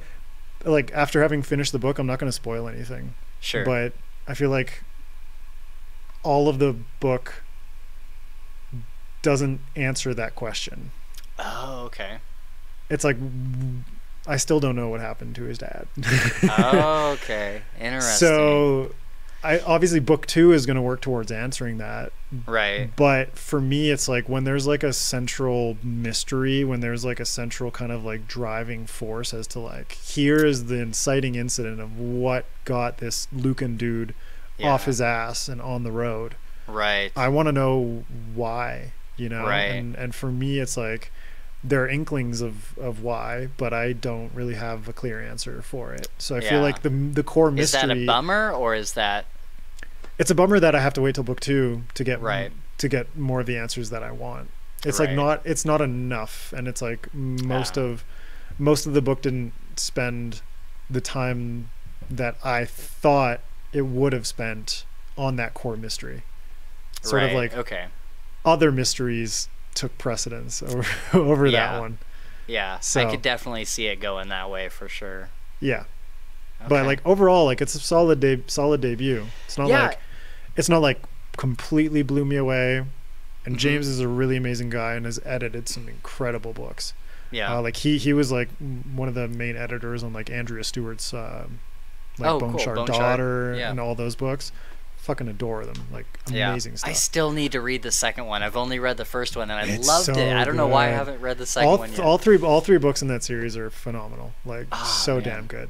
I think at this point I need to reread the first one, honestly. But yeah, it's just like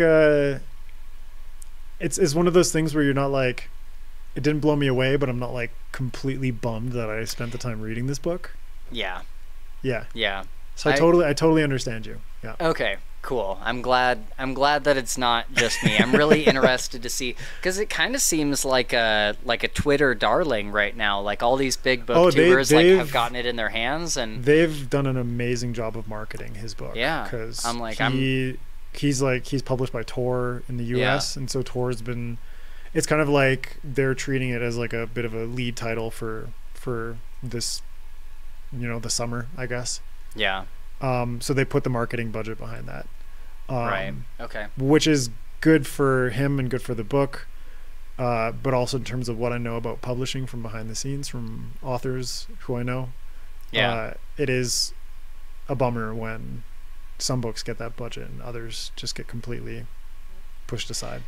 Yeah. Yeah, it's pretty wild. I'm interested to see how the reviews turn out over the next couple weeks, because I'm interested to see if it really just resonates with like a particular audience, like maybe people that haven't read Lies of Locke Lamora. I wonder if it would really resonate with people that like haven't read that people yet. who are like waiting for a sequel to Republic of Thieves. Yeah.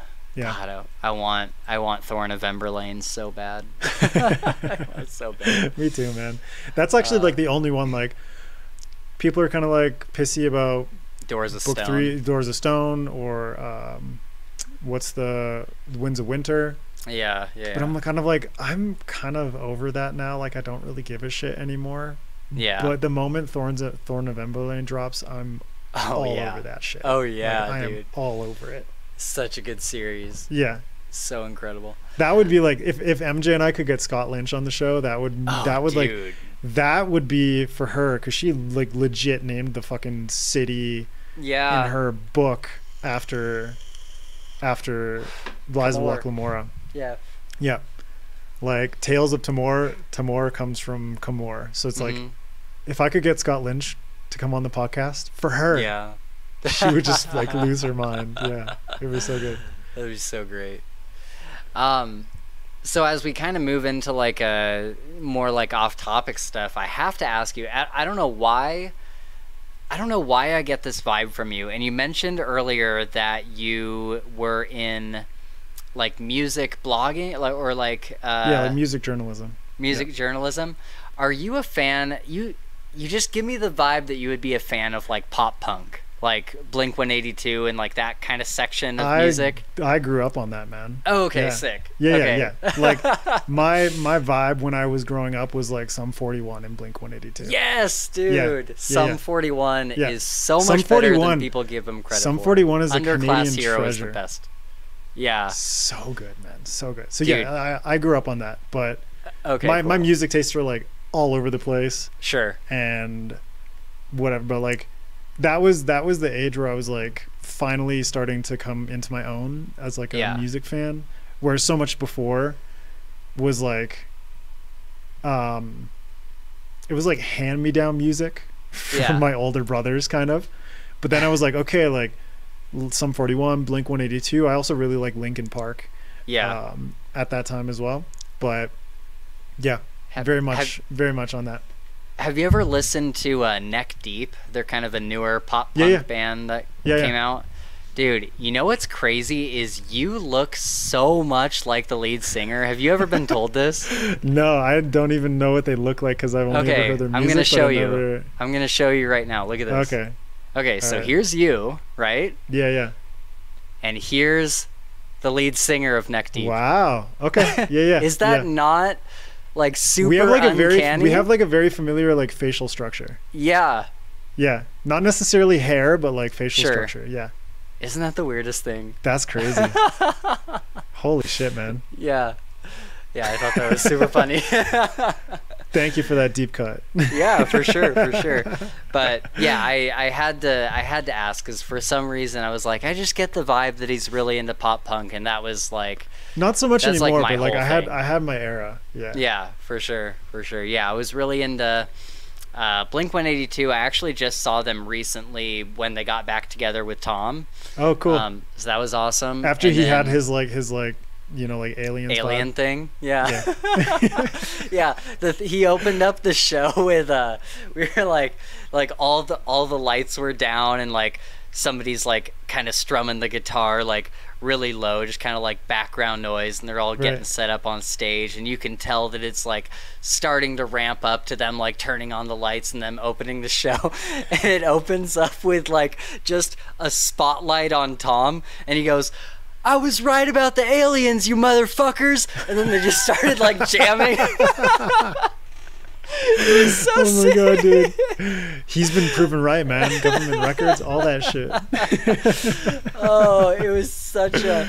I don't think I've ever laughed harder at like that the is opening brilliant. to a show. What a way to start a show, huh? It's so great. Dude. It was so good. Oh, brilliant. Yeah, they were fantastic. And then I wish I had seen Sum 41 live back in their day. Like Underclass Hero is one of my favorite albums. I went to Warped Tour. I can't remember which year, but I saw them there, and they were really good.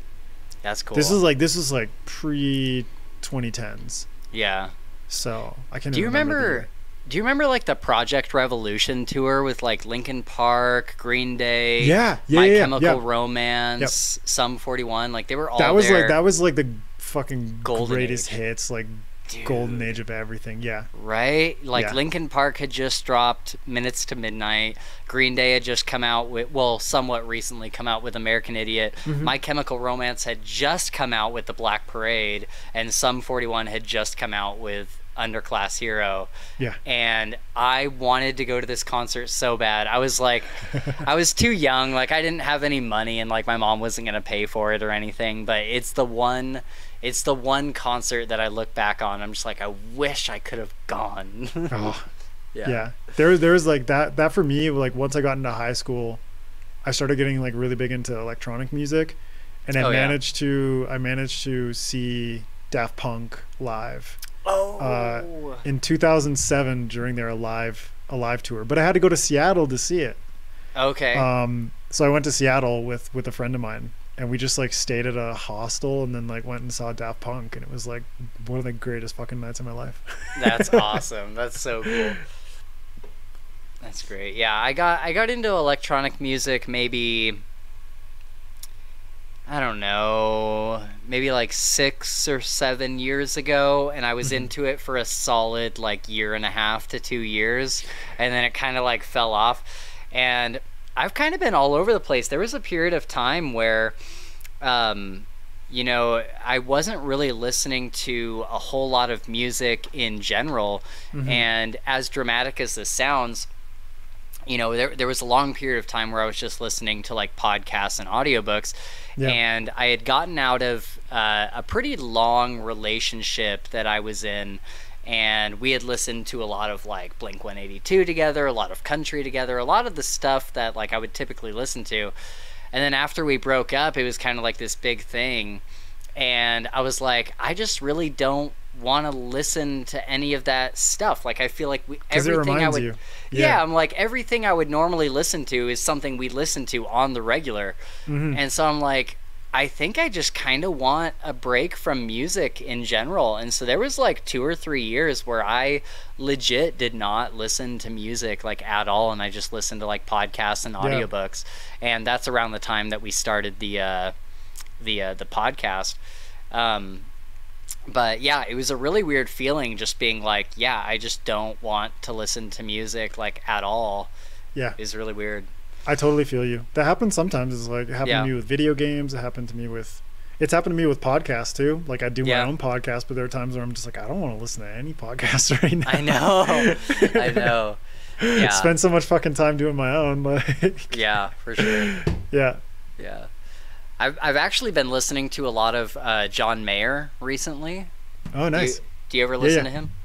Yeah. I haven't like gotten deep into John Mayer, but I'm not like opposed to his music. Right. Yeah. Like, he's actually a very talented musician. Dude, he's so talented. I was watching a live thing the other day from like way back in the day. Like it was probably either right around the time or just before he like really took off. And just the stuff he was doing with the guitar. He's an insanely talented guitarist. It's so wild. Like I don't play guitar, but I have a friend that I was watching that with that is very, very good at guitar, and he was like explaining to me what John Mayer is doing, and even he was saying, he's like, I don't even understand like a portion of what he's doing. Like it's so incredibly advanced. And it's just like, man, it's so awesome just to listen to him, and he's got such a great voice. What a talented dude. There was I was dating this girl when I was like, I think I was 17, and she had a big ass John Mayer poster like at the head of her bed, and we were just like, because he was so sexy, man. He's so sexy. He's so hot. And we're like laying there, and we're like talking about like different musicians, and we're talking about like staring down into your soul. John Mayer is just staring down with this sultry look. And she said something to the effect of she's like, just so you know, if I ever got the chance with John Mayer, like I'd have to take it. And I'm like, I totally get it. I'm like, I would not hold it against you like whatsoever. Like go for it, please. I'm like, he's such a good looking guy. But that's your good. That's your. Yeah, that's your hall pass. Yeah, that's your hall pass right there. Sure. Oh, dude. Well, let's see. What else do I have here? Oh, I have a weird question. I was thinking about this recently, and I think I heard somebody else on a podcast talking about this somewhat recently. So July is coming up, right? It's within like a couple months. And every July, my mom does this thing for like a week where she's like, it's Christmas in July. And she like brings out all the Christmas decorations and decorates. I've never heard of that. You've never heard of Christmas in July? No, dude. I wonder if it's a U.S. thing. It's like a pretty popular thing. I wouldn't say that everybody does it, but everybody knows what Christmas in July is. Okay. And so she does this thing where she like decorates literally the house top to bottom, except for the lights outside. She'll decorate the interior of the house top to bottom in Christmas decorations. And then, you know, as it gets to like not even November, like it's like October, and she's putting up like Christmas lights on the outside. She's decorating the house in Christmas shit. Not even waiting for Thanksgiving. Not even waiting for Thanksgiving. Not even waiting for Halloween. And damn, dude. Skipping holidays left and right. Skipping holidays, what is this shit? Dude. What? And so I'm like, what is the earliest, like what is the bare minimum that you can start setting up for Christmas? What is the most, like, where is the exact cutoff date where it's like a day earlier it's way too fucking early, a day later it's fine? Okay, so I'm in a weird middle ground. Okay, so like I'm Canadian, so we have Thanksgiving in October. Oh shit, really? Yeah, so it's like oh first yeah, I month, guess because yeah, so it's like second Monday in October. Okay. And so in November we have nothing. But now that I live in Ecuador, it's like just like so many Catholics, and they also have Dia de los Muertos. Is there even a Thanksgiving over there? No, I co-opted Thanksgiving and brought it in just into my wife's family. But they have Dia de los Muertos, which is like Day of the Dead, and that's at the beginning of November. So we have that kind of like as like a Halloween signal that like, okay, Christmas is coming. Oh, okay. So for us, basically like November, we don't do anything. 1st of December, that's like the time where we're like, okay, we'll get into it. Because there's no like climate signal that like winter is coming. Oh, right. It's like snow doesn't exist here. Right. It exists as like very, very frozen ice on like very hot, very high volcanoes and like mountains and stuff like that. But like some people in my wife's family have never seen snow in their entire life, so we don't have the like nature to signal to us that like Christmas is coming. So we're just like 1st of December, let's roll into it. Right. Yeah. Okay. Interesting. That's cool. Yeah, I would say for me, yeah, I mean, I'm not really like a Christmas person in general. Like I just don't. That's totally fair. I don't know, and I wonder You're if like, it is December 24th. And yes, then I clean that shit up on the 26th. Exactly. I'm just like, I don't know. I think it's one of two things. It's either growing up with a mom who is like hyper fixated on Christmas because I think it just like made her like feel happy or whatever, and it gave her the dopamine of like having Christmas stuff around. Right. But I never like got that dopamine from it really. You know, when I was really little, whatever I did, but as I got older, it's just not the thing. Like Halloween is the thing that would give me dopamine. Yeah. Like seeing like the leaves change. Dopamine and sugar high. And sugar high, yeah. Yeah. And so I think it's either that, or it could also be a combination of like I'm single, I'm not married or whatever, and so Christmas for me, it's like I'm not spending it with like a family that I've like created, right? It's like, you know, family like with my mom or whatever, but it's not like an intimate family thing. Right. And so I think that's kind of part of it too, where I'm just like, yeah, Christmas like just kind of like reminds me that I'm single. Like same with Valentine's Day, right? So that's totally fair. I mean, for us, it's like it's mostly about the food. Oh yeah. Like we spend a lot of time cooking, and not much time on like presents or anything. Right. And my sons are so young, anyways. So we're just like, you don't know what's going on, you know? Right. Yeah, you don't know. For all you know, it's midsummer. Yeah. Legit, man. It was like, I mean, I'm talking Celsius, but it was like 25 degrees out. So what is that in Fahrenheit? Probably somewhere in like the 70s or 80s. Oh, okay. Yeah. Yeah, that's I think in the Christmas. 80s. Yeah. I can't remember, man. I can never do the conversion. I know. Why don't we all just switch to metric? Like, why don't we all just switch to whatever the fuck the UK has? Like, it just, especially not just the UK, like the entire world, except for like 3 or 4 countries. Like, and you think about it, like from what I understand from my limited knowledge of the metric system, is it's all based in tens. Yep. And America, it's like, why do we have like a base 12? like a foot is 12 inches. Do you know Yeah. how fucking hard that math gets after a while when you're Yeah. dealing with thousands of feet? Yeah. And I work So, in like, in construction, so I have to figure that shit out. Yeah. So in Canada, it's like millimeter. Yeah. Yeah. So it's got like millimeters convert into centimeters, and it's like, okay, so 1 centimeter, and then you multiply that to 100. 100 centimeters is 1 meter, and then multiply that again. 1,000 meters is 1 kilometer, and it's just like, okay, this is easy shit, man. But Yeah. then Canada has this bullshit where they're like close enough to the States where they still use feet, they still They're use like inches. mixing it up. They're mixing it up, and I hate it so much. I'm like, get your fucking gallons out of here, man. Give me liters. Right? I know. Well, we do have to get out of here in a few minutes, but I wanted to ask, Okay. because I hit you up about this ahead of Yep. time. I said, what is your favorite book of all time? Like, whatever you think the most well-written book in every single aspect is. Like, what is your favorite and what is your worst? And so I'm interested to see what you picked. Okay, so we'll start off with fave. Okay. Jade City. Jade City. Jade City, man. That book just like, not only because Fonda's like such an awesome person, Yeah. but because this book like captured so many things that I love. So it's like, I've talked to her about how much she loves like The Godfather and sort of like crime fiction and crime films and stuff like that. Yeah. And that's the kind of stuff that I grew up on. You know, it's like, I love movies like The Departed, Casino, Yeah. Godfather, Goodfellas. Like, I adore all of that.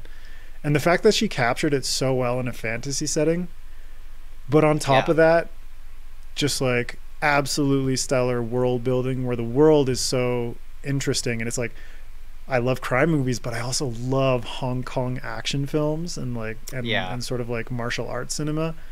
And so that aspect of like this Asian inspired world with gangster crime families, and they do martial arts, but their martial arts are enhanced by magic, and the magic system is so cool where they're able to use this jade to like enhance their speed or their strength or all these different things.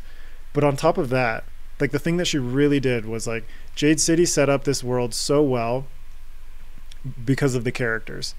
Like these characters, once I got through books 1, 2, and 3 and I finished Jade Legacy, I fucking cried. Like I cried during that book. It Who was didn't, so Oh my god. so good. Like the way Yeah. that she just establishes these characters and their motivations and their relationships and just builds on that in Jade War. And then And you're just, following like, them for decades. So you feel like decades, you've man. lived with these people. But that's exactly like the feeling that you get when you watch like the Godfather trilogy. It's like you watch those movies and it's like, oh my god, the way that things just fucking fall apart and Right. just break your heart is so brilliant. But I also really love just like her prose style is very, it's very recognizable, but it's also very like concise and purposeful. Yeah. Like there's so few wasted sentences in Yeah, these like books. I wouldn't say that it's quite the workman style of like a Sanderson, but it's not like super flowery either. But there are certain sentences where you're just like, wow, that was fantastic. But I think it comes out so much with like the character interactions, Yes. like the things, like her dialogue is so good. The dialogue, some lines of dialogue are just like, god damn, just like the characters breaks you. feel like they're not like these kind of vague people in a fantasy world. They feel like actual real people that Yes. like you hear a conversation between them and you're like, yeah, I could totally see that being like the brother sister dynamic between Exactly. Hilo and Shay and Yep. did you read And Jade Shards? No, I haven't read Jade Shards, but I do have the Jade Setter of Janloon. Have you read that? This is so good, man. Yeah. That's fucking so good. awesome. So I was pissed that I Jade was Setter of Janloon is like this is like the novella, and then Jade Shards is the short story collection. But I wasn't able to get my hands on that. Me neither. It was like a month ago, and I realized that Jade Shards had come out, and I'm like, "Fuck! I forgot to order it from Subterranean." And but I got this one, and I had it sent to my parents in Canada. Oh, nice. Yeah. Nice. because I was like, I need to know that this to get somewhere safe. Right. Dude, you're gonna love Jade Shards. I just read it like a couple weeks ago, and it is. Is it available in ebook, or is there a way to order it? Yeah. I did the audiobook. Oh, nice. Okay. Yeah. I gotta get on that because I like adore anything that Fonda writes in this world. Yeah, it's so fucking good. And there's little notes at the end of each one where Fonda like directly talks to, this is why I wanted to write these characters, and like has like an author's note at the end. It's really really cool. Yeah, dude, that's amazing. She's the best. Yeah. So what's your worst? On the flip side, okay, there are like definitely some terrible books that I read as a kid. Mm-hmm. But in terms of like my adulthood, there's one book that stands out as like, I just like fundamentally did not enjoy it. And it was really disappointing because it was like, so this British author, John le Carré, who's like really well known like for his Cold War spy thrillers and everything. He was writing in like this, I think like 50s, 60s, 70s. Probably most well known is like because of the movie adaptation, but Tinker Tailor Soldier Spy. Okay. And there's this one series that he has. Tinker Tailor Soldier Spy is like later on, sort of like an adjacent series. But there's one book, like my older brother is a huge fan of these books, so he kind of got me into them. Okay. But I was like, it's a series, so I'm going to start the series from the beginning. Oh no. There's one that is like my absolute favorite, which is The Spy Who Came In From the Cold, which is set in Berlin. And it's like I lived in Berlin and read it in Berlin, and it was super, super cool to be able to like experience that. But the first book, Call for the Dead, is okay. Okay. That one doesn't feel like too much of a spy thriller. It feels more like a sort of detective mystery type thing. Okay. Book 2, which is called A Murder of Quality, is absolutely terrible. Oh no. Like it's so terrible. And it's basically like, it feels like a mystery, but like in like a college town. And it's like centered around like basically like students and people who like work and live around like a university. But everything about it is just so terribly done. Like the characters are all boring as fuck. Like they're all like, their motivations don't make sense. The way that he like conveys information is super kind of like convoluted and often very confusing, where it's like, especially in a mystery where you want the information to be laid out clearly, it's like the investigator George Smiley, and it's like the series is called George Smiley because he's sort of this like central character that kind of goes from one to the next. Okay. But he's like coming to conclusions based on information that I don't understand. That like he doesn't have yet? No. That he has, but it hasn't been properly conveyed to me as the reader. And so it's like, okay, so he's like jumping to conclusions based on shit that I don't know. Like I'm just confused about everything that's happening. And then on top of it, it's like everything feels so inconsequential and just kind of like not necessarily the type of mysteries that I love, which are like, you know, kind of like small town cozy mysteries. Like I love like Agatha Christie work sometimes, even though like the character work is often pretty mediocre. Right. But in this particular book, it's like, okay, there's like students who I don't give a shit about. There's like a professor who I don't give a shit about. Here's like some housewives who I don't give a shit about. All the characters, just like, I just don't care about anything that they're doing or the motivations for like why this particular person was killed. Right. And the mystery just like, it just progressed in such a nonsensical way. So it was like, it was really strange to be like, I want to start this series in order to get to this point, and to have someone who I trust be like, that's a really good book. Right. But then I read like a mediocre first book and it's just like a truly terrible second book. Right. And then I get to The Spy Who Came In From the Cold and I'm like, okay, now this is like, I understand. Like it felt like this writer wrote 2 books who that he should not have released. Yeah. In order to get the shit that he was good at. Wow. Yeah, and it was just like, man, and because he's like a huge author, like he's massive, like especially in the UK, and his books have been adapted into movies and TV shows and what have you. But I'm like, man, those first 2 books, like the first one's like not great. Second one is just trash. Like, A Murder of Quality is just not a good book. That's so funny. It's ironic. The book is called A Murder of Quality. This is not a book of quality. Yeah, that's great. That's great. Yeah. So my favorite ever is, and man, it's so hard to say like my favorite ever, but I think like the most well-written book that I have read, that just hits the mark in everything from like setting to characters to especially the dialogue to just like magic system and like mystery and a twist at the end and everything, is the second book in the King's Dark Tidings series by Kel Cade. Nice.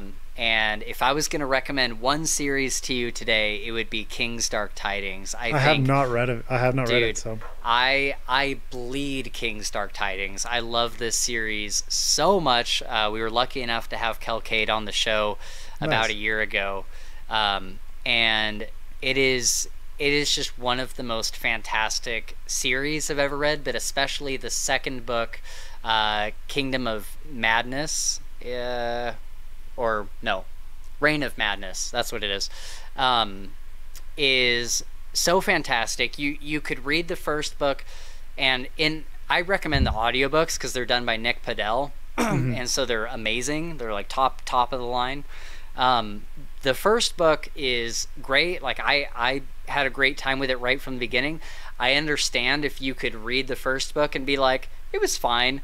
But I tell everybody, if you're going to try the series, the first book is like a 5-hour audiobook. Just read that as almost a prequel, and then read the second book. Because the second book is just, it's one of the best books I've ever read. These characters have such incredible dialogue. I don't think I've ever read another book where all I wanted to do, like, fuck the action, fuck the mystery, all that. I just want these characters in a room together, and I just want them to talk, because the dialogue is so well written. I just want to hear them talking to each other about literally anything. And there's a portion of the book where they're going from one continent to another, and it's kind of these people that don't really have a ton in common. They've all been put on this boat for a specific purpose that none of them are aware of besides the guy kind of running the show. And it's almost like you know how like that feeling when you're watching like a murder mystery, like a Knives Out or something? You have these people from all over the place that are very different, and they all come together and they're like, why are we all here? And they're kind of trying to figure that out. That's what this is, but it's on this boat. And a large chunk of the book, a couple chunks of the book, are them on this boat kind of traveling from place to place. And it doesn't get bogged down. If you're not into ships, that's totally fine. It doesn't get bogged down into like this whole seafaring thing. It's just a place for these characters to be, to talk about what's going on in the rest of the kingdom, and this king who might be going mad and trying to hide it from the public, and people are trying to cover up for him. And just these characters who are like, some of them are bullies, some of them are like, you know, little like peasant commoners, some of them are incredibly skilled swordsmen that people don't really know that they're a skilled swordsman. All these people are together, and they're having these conversations in the most interesting ways, and it's just incredible. And then, you know, they get to a tournament where, and this isn't really spoiling anything, but they get to a tournament where there's going to be all of these duelists from all around the world going one-on-one and like fighting each other basically to the death. And like that whole thing, there's like a whole mystery behind that, and it's like, is it rigged? And you're like trying to figure out like, if like, why is this person like continually winning when he's faced with like better opponents than him? And so it's this whole thing, it's the whole package. And I love this series so much. I can't recommend it enough. It's one of my most favorite books of all time. Very cool. Yeah. I'm looking at it on Amazon. This is very telling. Book 1 has 7,168 reviews or ratings. Book 2 has 9,050. Yeah. And it's very rare for a second book to have more ratings than the first. Right? That's Yeah. crazy. It's Like it has the it's most ratings out of incredible. all 5 books. Yep. The Is second book is particularly Reign of Madness. yep. Wow. So I highly recommend it. Do you do audiobooks? Not too often, no. Okay. Just because well, of like time, like I don't Yeah. have too many opportunities to listen to them. Oh, interesting. See, I would think that audiobooks would give you, for me, it gives me more opportunity to listen while I'm like driving or working or whatever. No, but it's like as a stay-at-home dad, like I'm Yeah, not like that's true. Yeah. going places. I usually have to Right. keep my ears open in case like shit goes That's around. true. Yeah, So, I didn't even think about that. That's Yeah. true. Okay, so I have to get out of here. So my man. my worst book, I could say, I feel like the easy one would be The Land by, and I used to know his name, Alaron Kong. The Land series by Alaron Kong. This is a lit RPG series that my co-host is in love with. And I think it's absolute trash because the story makes no sense. The characters don't make any sense. They're all like cardboard cutouts, and it's like watching a very badly done anime. I don't necessarily hate anime, but it's like it's the worst anime. But when anime is you've ever bad, it's seen. bad. Oh yeah, it's so cringy. Yeah. This book is beyond cringe. But I think the more interesting answer is The Pariah by Anthony Ryan. Interesting. I haven't read that. I've read Anthony's other works, but I haven't read that series. I read Blood Song and I liked it, and then I read whatever the second one is, Tower Lord, and I did not enjoy that one. I think I DNF'd that one. But when The Pariah came out, I feel like it was just mismarketed. I feel like if it had been marketed the correct way, I would have had my expectations in the right place. But it was marketed as a like grimdark Robin Hood, where you're seeing this guy who's like a thief on the road, and he's like attacking caravans and stealing their gold, and like maybe he gets mixed into like this bigger conspiracy. Kind of like Glenn Cook's like the Black Company kind of thing. Yeah, I thought it was going to be kind of like that. And you get in the first like maybe 10 to 15% of the book is like a Robin Hood thing, and you're like, oh, this could be really cool. And then it just takes a steep nosedive. I made a review for this book, and it's one of the best viewed videos on our channel because I just go on a rant for like 15-20 minutes. He ends up going to jail, and the prison section wasn't even that bad, but somehow it goes complete 180 away from the whole Robin Hood thing. Like, it does not go anywhere near that ever again. From prison, he kind of becomes like a knight for this religious faction, and it just goes super, super, super deep into that. And that's not what you want based on like what the initial I'm like, this is sections not of the book give you.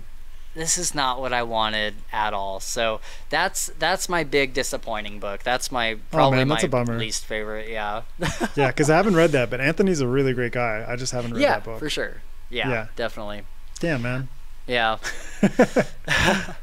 Well, I'm sorry to rush us out of here. No worries, man. We've been chatting for almost 2.5 hours. Movie. Yeah.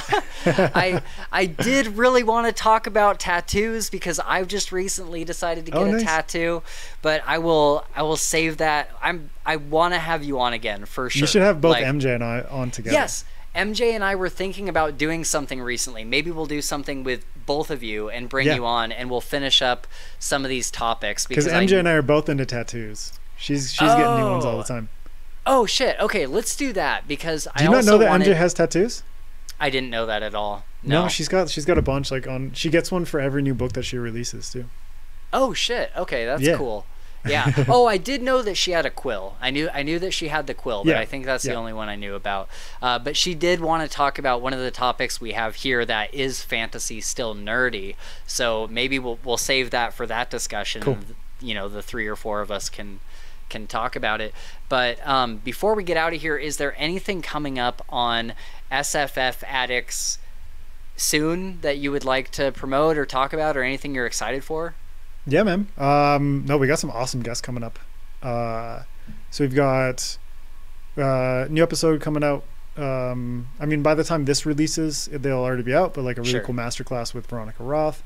We've got 2 episodes with Stuart Turton, who wrote The 7.5 Deaths of Evelyn Hardcastle and The Devil in the Dark Water. Okay. Just like fucking hilarious, dude. Like super, super funny. Nice. In like a very British self-deprecating way. And then we've got 2 episodes coming out with Rebecca Roanhorse, and then another 2 coming out soon with Christopher Buehlman, who's the author of Black Tongue Thief. So we're really excited to chat with him.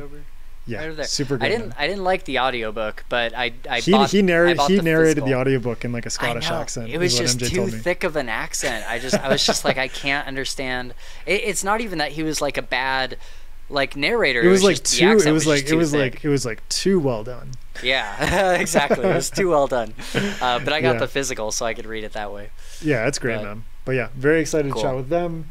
And you can check out Mushroom Blues. Mushroom Blues, baby. Yeah, it's out now in hardcover, paperback, and ebook. And then, look forward to the audiobook later this year, which I'm very, very excited about. And I'll keep people updated. You can always check me out on social media. Yeah. Twitter, Instagram, all that. At Adrian M. Gibson if you want to keep updated on stuff. Sounds great. Well, dude, thank you so much for hanging out with me for like 2.5 hours, man. That was great. I legitimately had a great time chatting with you. I had kind of known you from like seeing your podcasts and stuff, but I had no idea what it was going to be like having a conversation with you. And I really just want to talk with you for another like 3 hours. If I didn't have to go to this movie, I'd be like, let's push it a little bit. But yeah, I definitely want to have you back so we can chat some more, dude. Hell yeah, man. Yeah, I think with MJ too, it'd be a really great time. Oh, it's going to be such a fun conversation. And then I'll just rub it in your face that I stole her from you. Yeah, exactly. Yeah, just hold that over me forever, for sure. Sorry, sorry, but it's okay. Yeah, right. I know. Like, how can you she like totally belongs over there. She's a great co-host for you guys over there. So yeah. All right, well, that is going to wrap us up, guys. Normally, this is the point where I tell you about our upcoming content, but I'm not exactly sure when this episode will land amongst all the other things that we have coming out in the next few weeks, but we are excited to get into Stormlight here very soon. This summer, we'll be going into The Way of Kings, and then also to continue our Harry Potter episode series that we've named Potter Watch. The first 2 episodes of that are already out, so head to our playlist section on YouTube and look for that one if you'd like to check out our thoughts on... we have like a prequel episode to Potter Watch where we talk about Harry Potter in general, and then we've done the first book, and then I think next month we'll probably be doing Chamber of Secrets, so you can keep an eye out for that when it drops. Also, by the time this episode comes out, we've already done our late night live stream where we get drunk with our friend Sam after reading Fourth Wing, and we will likely have torn that book to shreds. So go check that out. It's going to be very funny. It's this whole concept that she came up with. Bird. Yes, exactly. She's like, this is so not gonna be your guys' thing. She's like, I like this book, but I think it would be super funny if we all just got really drunk and just tore it to shreds. Perfect. And it's like, let's do it on a live stream. That'd be so much fun.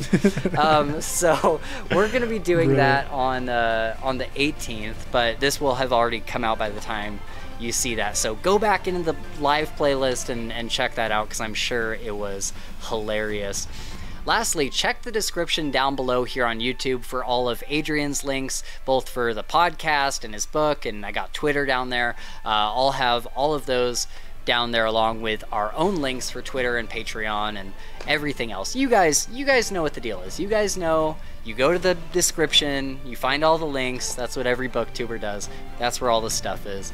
But that's gonna do it for us today. Thank you so much for watching, and until next time, don't eat the glowing purple mushrooms unless you want really cool superpowers. Please eat them. Thank you, everybody. And a big shout out to Caitlin. Thank you so much for backing us at the Green Bone tier.